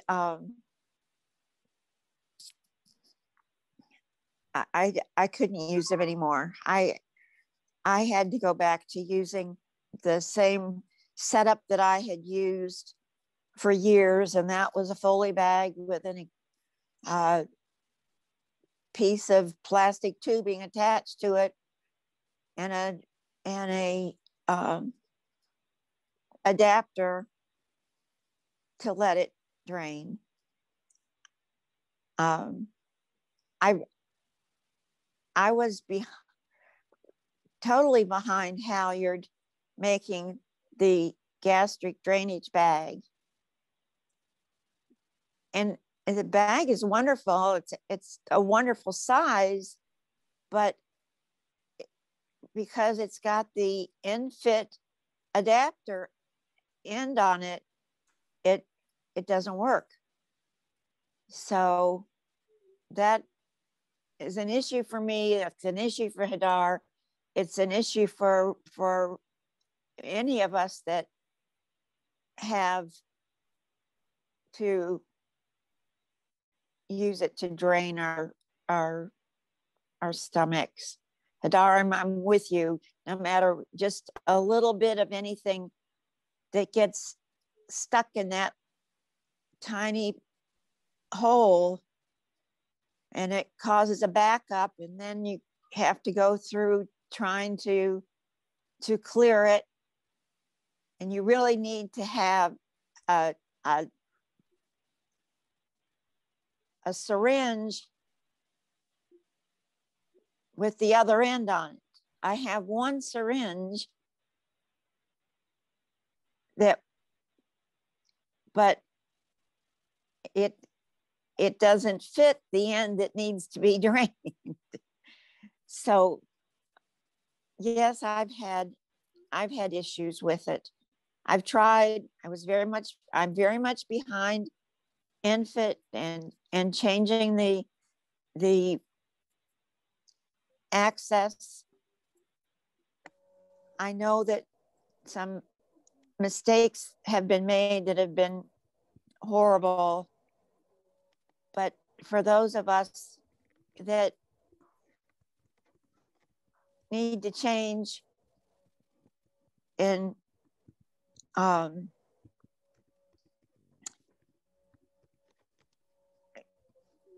they need to go back to having the old end on the gastric portion so that those of us that need it can continue to vent. Thanks, Mary. I appreciate that. There is some good news, possibly good news, in the chat from Mike Kuzak, who is with GEDSA, says that several GEDSA members have submitted or are submitting to the FDA venting decompression devices that will be UNFIT compatible. He says, and Mary, I think Lori said she looked this up and didn't find anything, but he said, in fact, I believe that Cardinal now has a new UNFIT compatible venting device on the market. So something to look for and maybe to watch for some new solutions. Hadar, did you want to add something? Yes, I think that to add to Mary, part of the problem I see with ENFIT, though I like it for medication, because I have separate G and J, I can't tolerate a lot of volume in my J. I can tolerate only a few mLs at a time. Usually no more than 5 to max of 10 mLs at a time. So I take my medication not in liquids. I usually take pills and I crush them, and that's the way that I ask all of my medications to be in a pill form or capsule form, and everything but liquids.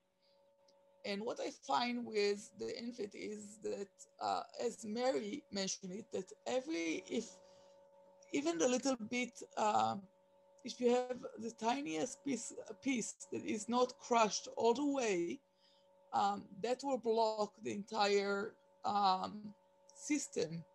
So this is something that is really we have to work with, because we still want to deliver medication, and even it's, we still need to figure out that some patients can't always have liquid medication, doesn't always work for us, liquid medications. You have to find a way to maybe make the pinhole, as they call it, just maybe wider, just to make it a bit, let it a bit more space, so let more in. That's from my own point of view, of course. So Mike Kouzakis, and we can give him a minute, he's with GETSA again. He said, we're talking about apples and oranges here, which is good to know. The ISO standard only applies to devices used to deliver nutrition or supplements. Industry will need to supply devices dedicated to venting decompression. So it may be a completely different product. It's not necessarily going to be a feeding tube anymore. I think you're right. I was around when the first low profile device was around, the old barred button. And the barred button had 3 different tubings. They had a tubing for a continuous feed, for bolus feeds, and for decompression. Since then, essentially all the tubes that have been developed are really designed for feeding. They're not really, if you're using them for decompression, it's essentially off-label use. So I think he brings up an excellent point that if you're talking about decompression of the stomach, you're going to need a decompression tube and not a feeding tube. And maybe that's the answer to this dilemma, is that industry needs to come up with something like that. I don't know if there's an impetus for them to do that, but I think you're absolutely right. I think he was absolutely right in his comment. That's why we're doing this, really. That's why we've gotten everybody together. We have manufacturers in the, they're quiet, but they're there, and FDA is on the line, just listening and learning, and why maybe it seems like Mary and Hadar have the same story, Lori and Neil have similar stories, but there's stories that need to be out there and heard, so that the issues are out there. Manpreet, did you want to add anything? I've got you're there, and we have one more. Cynthia Reddick will go after you, and then we'll open it up. I mean, I think I'm listening as well, and I think especially in the chat, this is kind of one of the most common remaining big, aspects of NPID that I think we have to tackle. The ISO standard is dictating a lot of the design. And I don't know what's feasible in terms of going back and redesigning that ISO standard, because as I kind of mentioned, NFIT just happens to be the first one to go ahead. And it's like, as part of that ISO 80369, it's the -3. There is a respiratory, there's a neuraxle, there's a Foley, there's IV, all those standards are being established and finalized. So I think that's what's dictating. But again, as Mike was bringing up, all that pertains to enteral feeding. And so it seems like, the logical step would be to have a set of tubes, or we would love to even see the end adapters, this is an enteral end adapter, just like everyone is saying, and then this is for decompression and venting. I think if we're able to kind of engineer our way out of this, that would then allow for the transition, because that seems to be the apprehension that may be holding off a lot of folks. So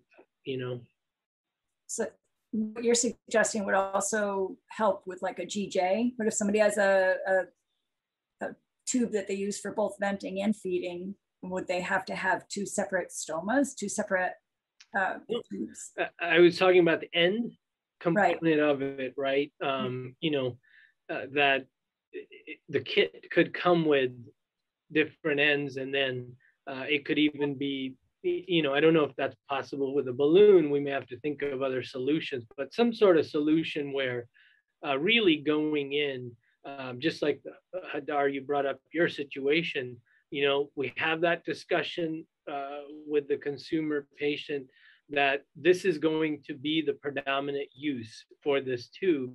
And so therefore, this should be the end adapter. And if it's for decompression, like you happen to have two tubes, then the end adapter for that decompression, you know, doesn't need to be end fit, because it needs to be an end adapter for decompression. So I think that may be what we have to kind of work with industry and get guidance from the FDA on how we get these different sets of indications for these tubes to meet these needs. Manpreet, what I meant was with what Mike was suggesting, if there's a whole separate kind of tube for venting, and I know we don't know everything about it by any means, but just looking at it with what we do know, would that mean two separate stomas? I mean, you couldn't do it. Well, maybe you could do a GJ kind of thing, I guess. Right?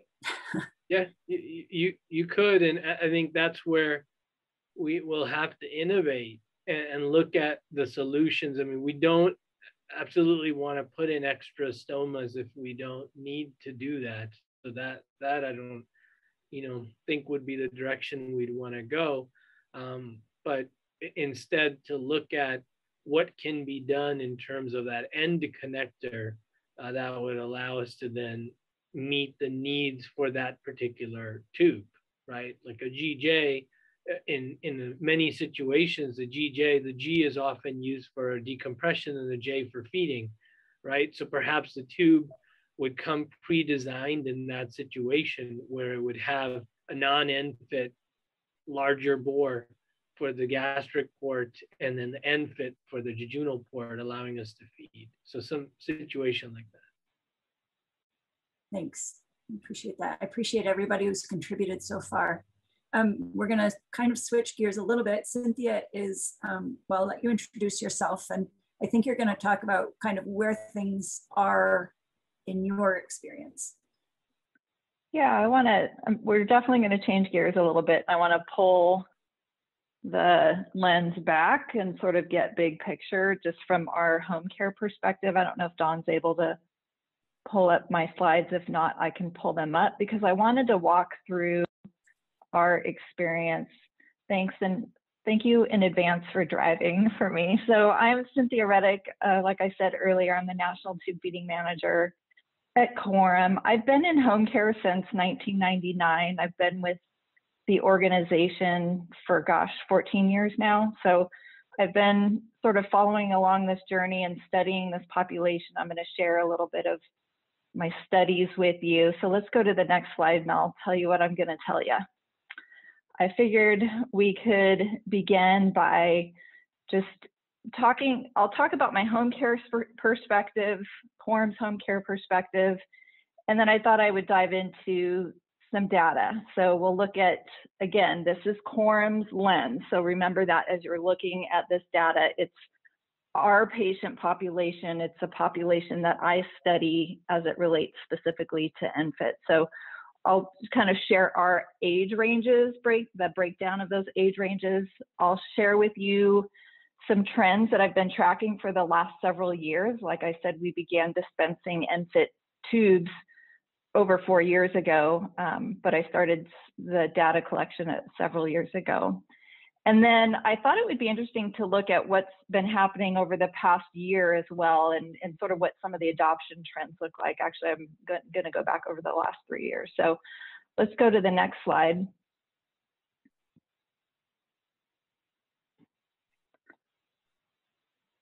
All right, so here's my perspective. There's a lot of information here. Let's start on the right in the red section. So this is a look at our feeding style in our tube feeding population. So 35% are fed bolus, 58% are fed via pump and the rest are gravity fed with the gravity bag system.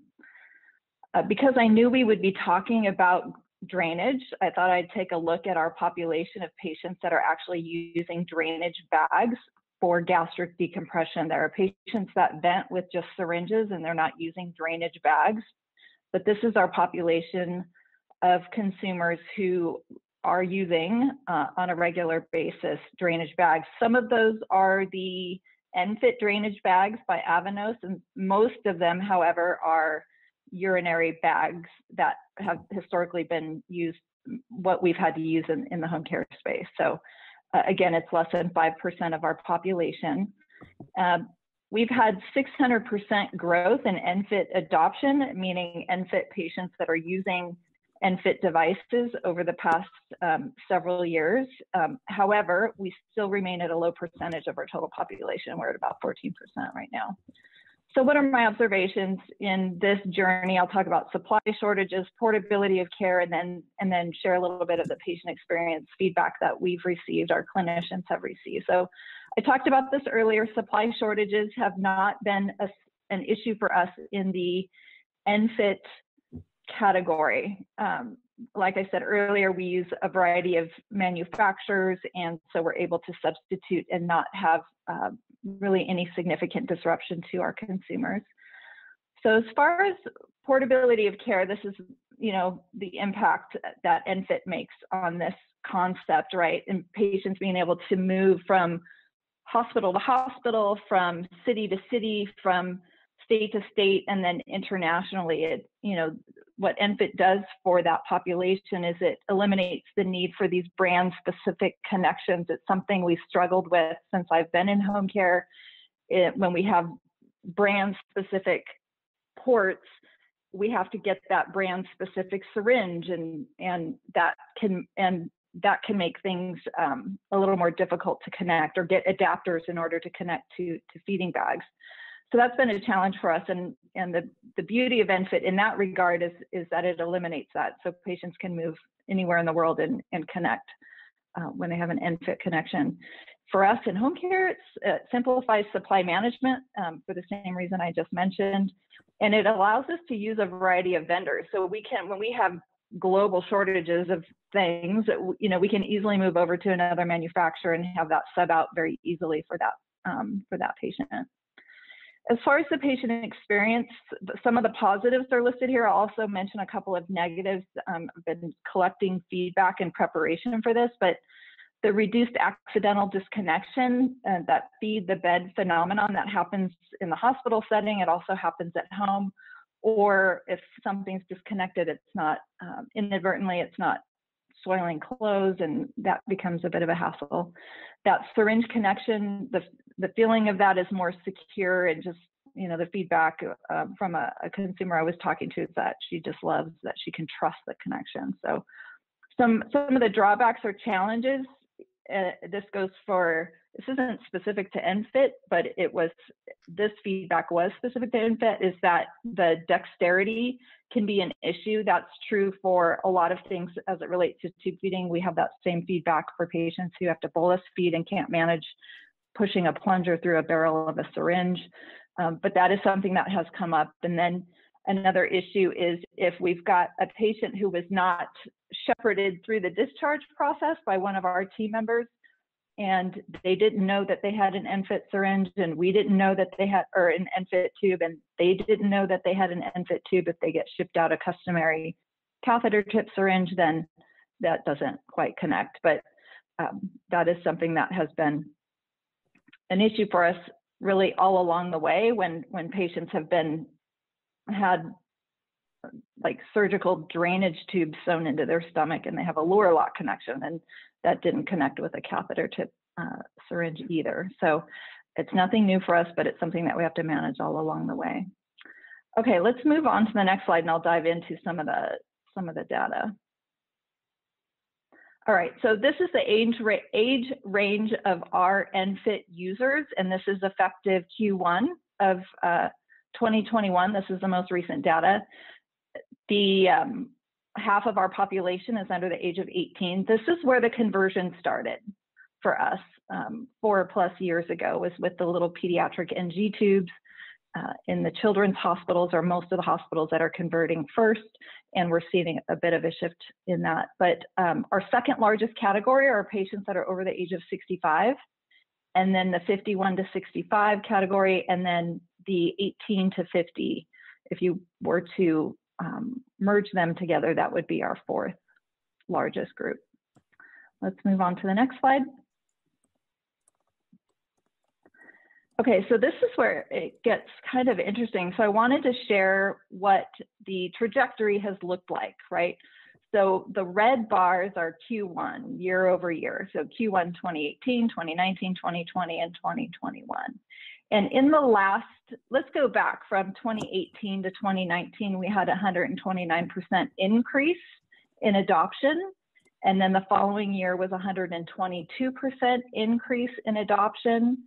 And then last year, which was our slowest year, which will not be a surprise to many people on this call because we didn't have quite as many hospitals, or we didn't notice as many hospitals that we are working with do the ENFit conversion, but we still had a significant amount of conversion. So 57% growth in the last year. All right, and then next slide. I might be coming close to the end here. Okay, so this is really the last bit of information I want to share. So this is, again, through a quorum lens. If you look on the left, what you see are the top 5 states that have the most amount of hospitals that we are receiving patients from, meaning helping them transition home on tube feeding. So when we receive a referral and we get a patient set up that's new to tube feeding, they're coming out of the hospital, we're working with varieties of hospitals. So what you're looking at on the left there are from largest to smallest, the amount, the states listed that have the largest quantity of hospitals in that state that are using ENFit. Then in the middle of the screen, under the gray column, you're looking at the top 5 states that have the largest ENFit consumer census, meaning the largest quantity of patients in that state. And California should be no surprise that that's at the top of the list, and they go down in descending order. So California, for quorum, has 4 times the amount of patients using ENFit than the next largest state, which is Florida, then Illinois, Arizona, Minnesota. And then lastly, this is, again, activity that shows you what's been happening over the last year. So these are the top 10 movers and shakers, so to speak. This is, again, census or quantity of patients by state that had the biggest movement, the biggest growth in the last year. So these have been the busiest states in the last year that have started to discharge more patients home on tube feeding with ENFit devices. And that, I believe, concludes really what I wanted to share with you, and just wanted to sort of pull the lens back and show you what's been happening in home care from our perspective. Thanks, Cynthia. Appreciate that. It's we just did a survey too, the Oley Foundation. We sent it out to all of our members, and it's still open. So we'll make sure that the link is prominent on our website. But we've asked some of the same questions, so it'll be interesting. Just haven't had a chance to process all that information yet. We've had a few questions come in. Does anybody have any questions for Cynthia specific to what she had? Well, and I don't know if anybody on the line, I think it would probably go back to. I would like to ask, if you've got Florida high on your list, where in Florida have you found these? I don't know anybody in Florida. The data and look. Yeah, it's on there for us. I'd have to go in and do a deeper dive to give you that answer. I don't have that information handy. Thank you. Maybe it's regional. Well, it's not. University of Florida Shands Hospital is one of the largest hospitals in the state, and they aren't using them, I know. And it's a It's a big state with a lot of hospitals that we work with. Again, this is through a quorum lens, so keep that in mind. You know, that's my major disclaimer there. Manpreet, we have one question. I don't know if you can answer it, or maybe I'll just put it out there as something that for the manufacturers on the line to listen to. This Michael Peck says both Arkansas Children's Hospitals have made the transition. We like the system and like the no mess bottle adapter for filling syringes. I'm a nurse there and a parent of 2 toddlers with low profile G tubes and central lines. I find the chat moves all over the place here on me. Many parents, including myself, do not like to have to use an extension to give, son of a gun. You want me to jump in? I've got a pretty good shot at it. Yeah, I can't advance it without the next, go ahead. Many parents, including myself, do not like to have to use extension sets to give medications. Many meds corrode the extension, and Medicaid patients only get 2 per month in Arkansas. Is there plans to make a connector with the ENFit connector on one end and a low profile connector on the other end without a tube in the middle? I have a prototype example if we need an example of what she's asking or he's asking. Yeah, that would be hard for me to answer. I think we could, I don't know if Mike Cusack or one of the manufacturers can tell us if there's something in the pipeline that would, you know, meet this need. I talked to Michael on the phone earlier today, and he was explaining too that Medicaid only gives 2 extension sets.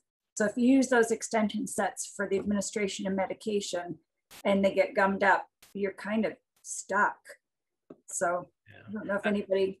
I think this is where, you know, just a little bit about advocacy and Oley Foundation's role. And I think we've had some tremendous ambassadors as well go to Congress, but the whole, you know, coverage and of home enteral and parenteral really needs an entire overhaul, right? Like stories like this, I mean, just to give them to extent, things like that, you know, these are on the order of magnitude of healthcare costs. These are on the minor end, yet we have these sort of limitations, you know, how many syringes someone can get, how many brushes they can get to clean. It just, I don't know. I don't know what else to say. It boggles the mind. And I think we have to keep advocating for this. We have to keep showing, and some of the prevalence work that we've done have shown that we have hundreds of thousands of folks out there on enteral nutrition at home, and we all really have to fight for them and get the supplies they need. This is a perfect example, right, of a whole venting solution that could come of this, a medication administration solution. So there's a lot of work for us, but I think if we work together and advocate, we'll hopefully get there. And if anybody wants to see Michael's prototype, well, Michael, why don't you just show what you've got? Don, can you let Michael share his? There you go. Wanted to, it was the, yep, there you are. You're muted, Michael.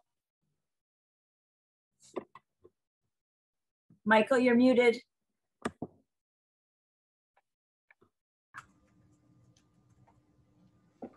Don, Michael's muted.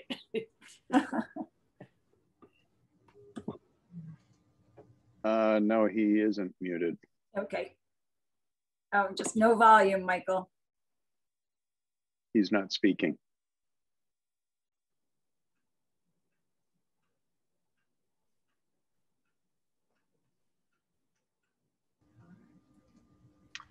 Well, we can get a picture. You can send me a picture of it and we can share it. And anybody wants to see a picture of Michael's suggestion, just email me. There it is. So he explained it to me earlier that he's taken out the tubing from the extension tube.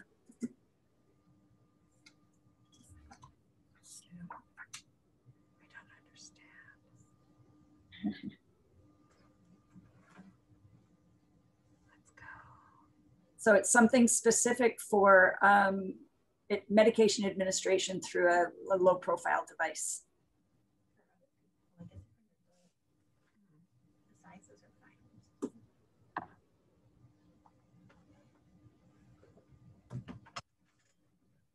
You can purchase these /themed extensions online. I'm not sure what you mean, Kimberly. I'm going to, Cynthia, there was one question for you. Was if those statistics were for adults and peds, or it says, does that hospital chart include the entire hospital or just pediatrics?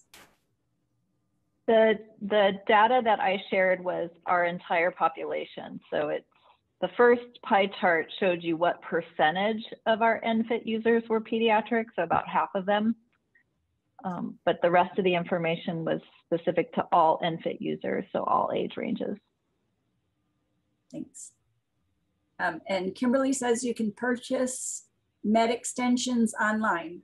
So Kimberly, maybe you could email me that link and we can share it in the newsletter if it seems. And also you can buy some ENFIT syringes on Amazon and online, right, Mike? You can, that's true. And Lisa, you had asked me a question before and I couldn't get it back. I couldn't unmute myself fast enough. Would you repeat that question? I'll be happy to address it. I would if I could. Okay. I've been reading a lot of comments. As you know, just as a general overview comment, overall comment, one of the difficulties our membership is having in the course of this transition, of course, is that we're maintaining collectively as a group 2 separate product lines, 2 separate production facilities.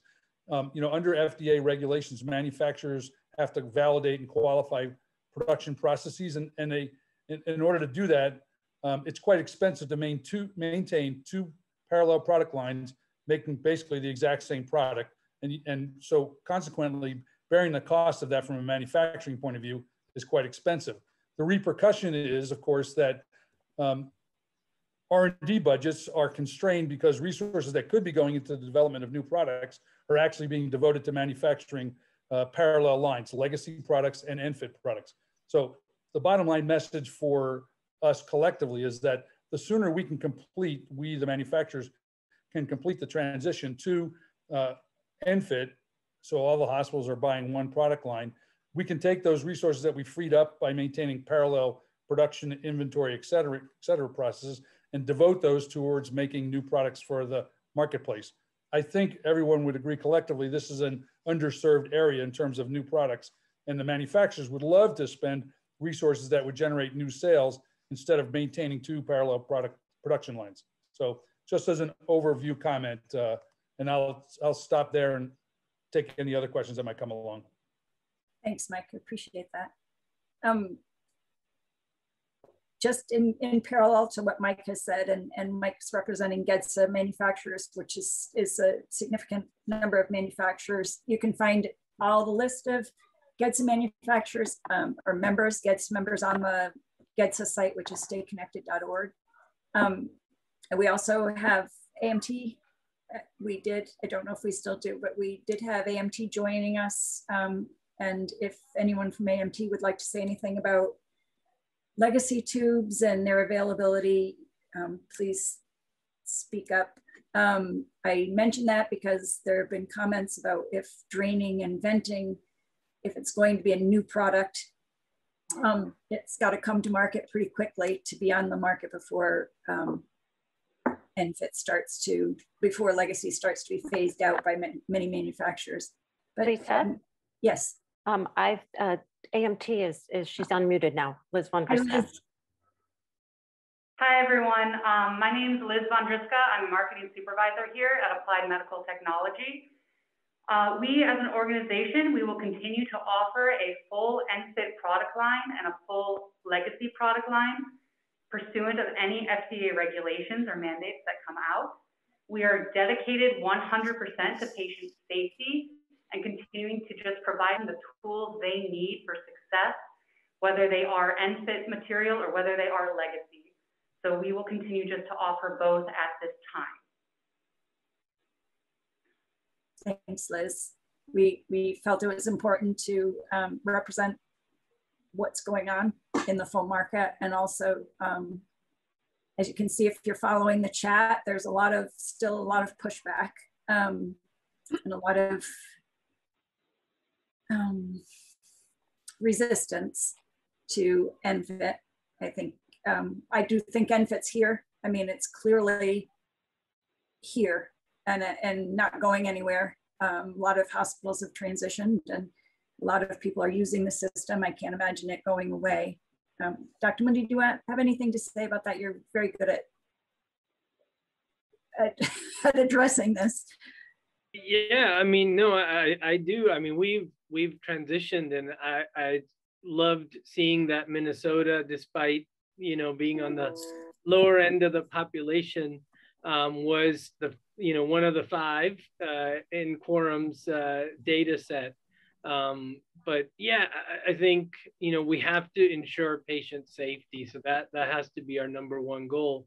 But clearly, as you're kind of seeing, and I think we'll have to have more of these forums just as we move along to make sure we're not missing any other gaps that, you know, we haven't addressed. I think as part of this, we discovered, you know, how many patients were doing blenderized tube feeding and homemade blenderized tube feeding. And then since then, we've even seen, you know, companies like Nestle and Abbott and other real food blends, right? We can go on, Kate Farms, come up with whole product lines that weren't there when we started. And I think Oley had a part in that and kind of raising some of that awareness. So that's my hope, is that I know, you know, dealing with everyone, we've got some really brilliant people and the solutions they come up with just are amazing. So I think we can innovate our way out of this and make sure that it meets everyone's needs and is the safest solution. So I'm pretty positive. I just, you know, hope that everyone is able to kind of give us a chance and work along the system, and we can get there. Thanks. Kelly, we welcome you to, does anybody else on the panel have anything else? I think I'm set. I don't know if we've addressed all the questions in the chat. There were a lot. Not trying to ignore any arguments against NFIT. I just think that this, we're trying to focus on some new issues and see what we can do to help move things along for everyone. So if we're all set, I'm happy to turn things over to Kelly and Manpreet to kind of sum things up. Oh, yeah, Lisa, as I look at the chat, it appears that it's got a bit of a life of its own, and many of those comments are being addressed by others too, in addition to the panel. So I think that it's being well served. Manpreet, let me let you provide some summaries or some needs first, and then I can finish off for us. Yeah, I think, again, I just want to thank Oley for organizing this once again and for giving me the chance to be a part of it. Every time, you know, I come to an Oley conference or a summit, I just learn so much. And I think today, for me, the takeaway, there still continues to be gaps, like I mentioned, and venting is one where we do need an active solution. So I think, you know, stepping back from this, we'll have to kind of work on that solution. It seems like there's some innovation also in terms of medication administration, especially around the pediatric population. There is also a big reluctance to make the transition because of sort of that, what is involved. And our program went through this and, you know, really realized, you know, how big of a task that was to make this transition. We discovered, just like the UCLA system did, that we had hundreds and hundreds of devices out there that were kind of, you know, everyone was used to using their own. So there were a lot of benefits in making that transition as well, in that we were able to unify our entire group in using a set of tubes, and that's helped quite a bit in terms of supply chain, and also for us to then help patients when they're dismissed from the hospital, because now we don't have to worry about 200 and some connectors and devices. So I think there's been a lot of positives, but perhaps kind of keep working on the toolkit for hospitals who are reluctant to make this transition. That may help as well, along with the innovation that's needed in terms of venting solutions. So I, again, continue to be optimistic. I think we're heading in the right direction. We just have to make sure that we can bring everyone along with us. Ellie, can I interject something, even though I know I've said I'm done? It occurred to me that one comment that seems like it might be something that can easily be addressed, and maybe Oley can even have a role in it, is one comment was that one of the hardest problems, I think it was a clinician, I think it was hospital-based, was identifying who has what. So if somebody comes in with ENFit or somebody comes in with legacy, you don't know until they're there, and you don't know ahead of time what they might need. Maybe we could give this some thought, as a community, and how we can help that, at least for the time being, whether it's a wallet card or, some kind of a record or some kind of a uniform tag, clear identification of what system that individual is using.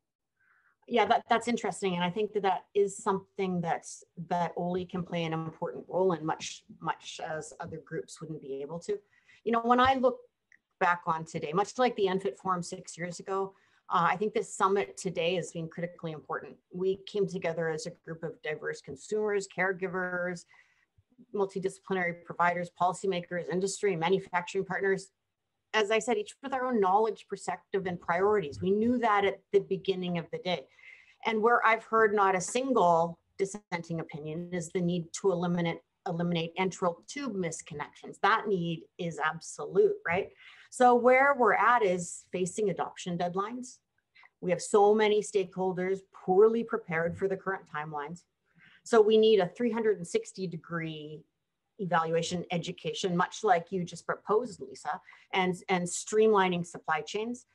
But I think where after this last portion is really, we're also at these unmet needs as it relates to venting, draining, formula flexibility, rate gravity feeding issues, medication delivery, tube dislodgement, deviceability, insurance reimbursement, and that's just an incomplete list of everything that was discussed today. So thanks to all of you who have shared, listened, and learned just as we asked you to. It seems clear to me that as we face these deadlines, we are nowhere done this conversation. And I hope that Oley will be continued to serve as a venue and a forum to continue that. Because remember, Oley's stance is on this issue is the importance of preventing misconnections while accommodating the needs of the entire Oley community. So in that regard, we have to continue to innovate and problem solve.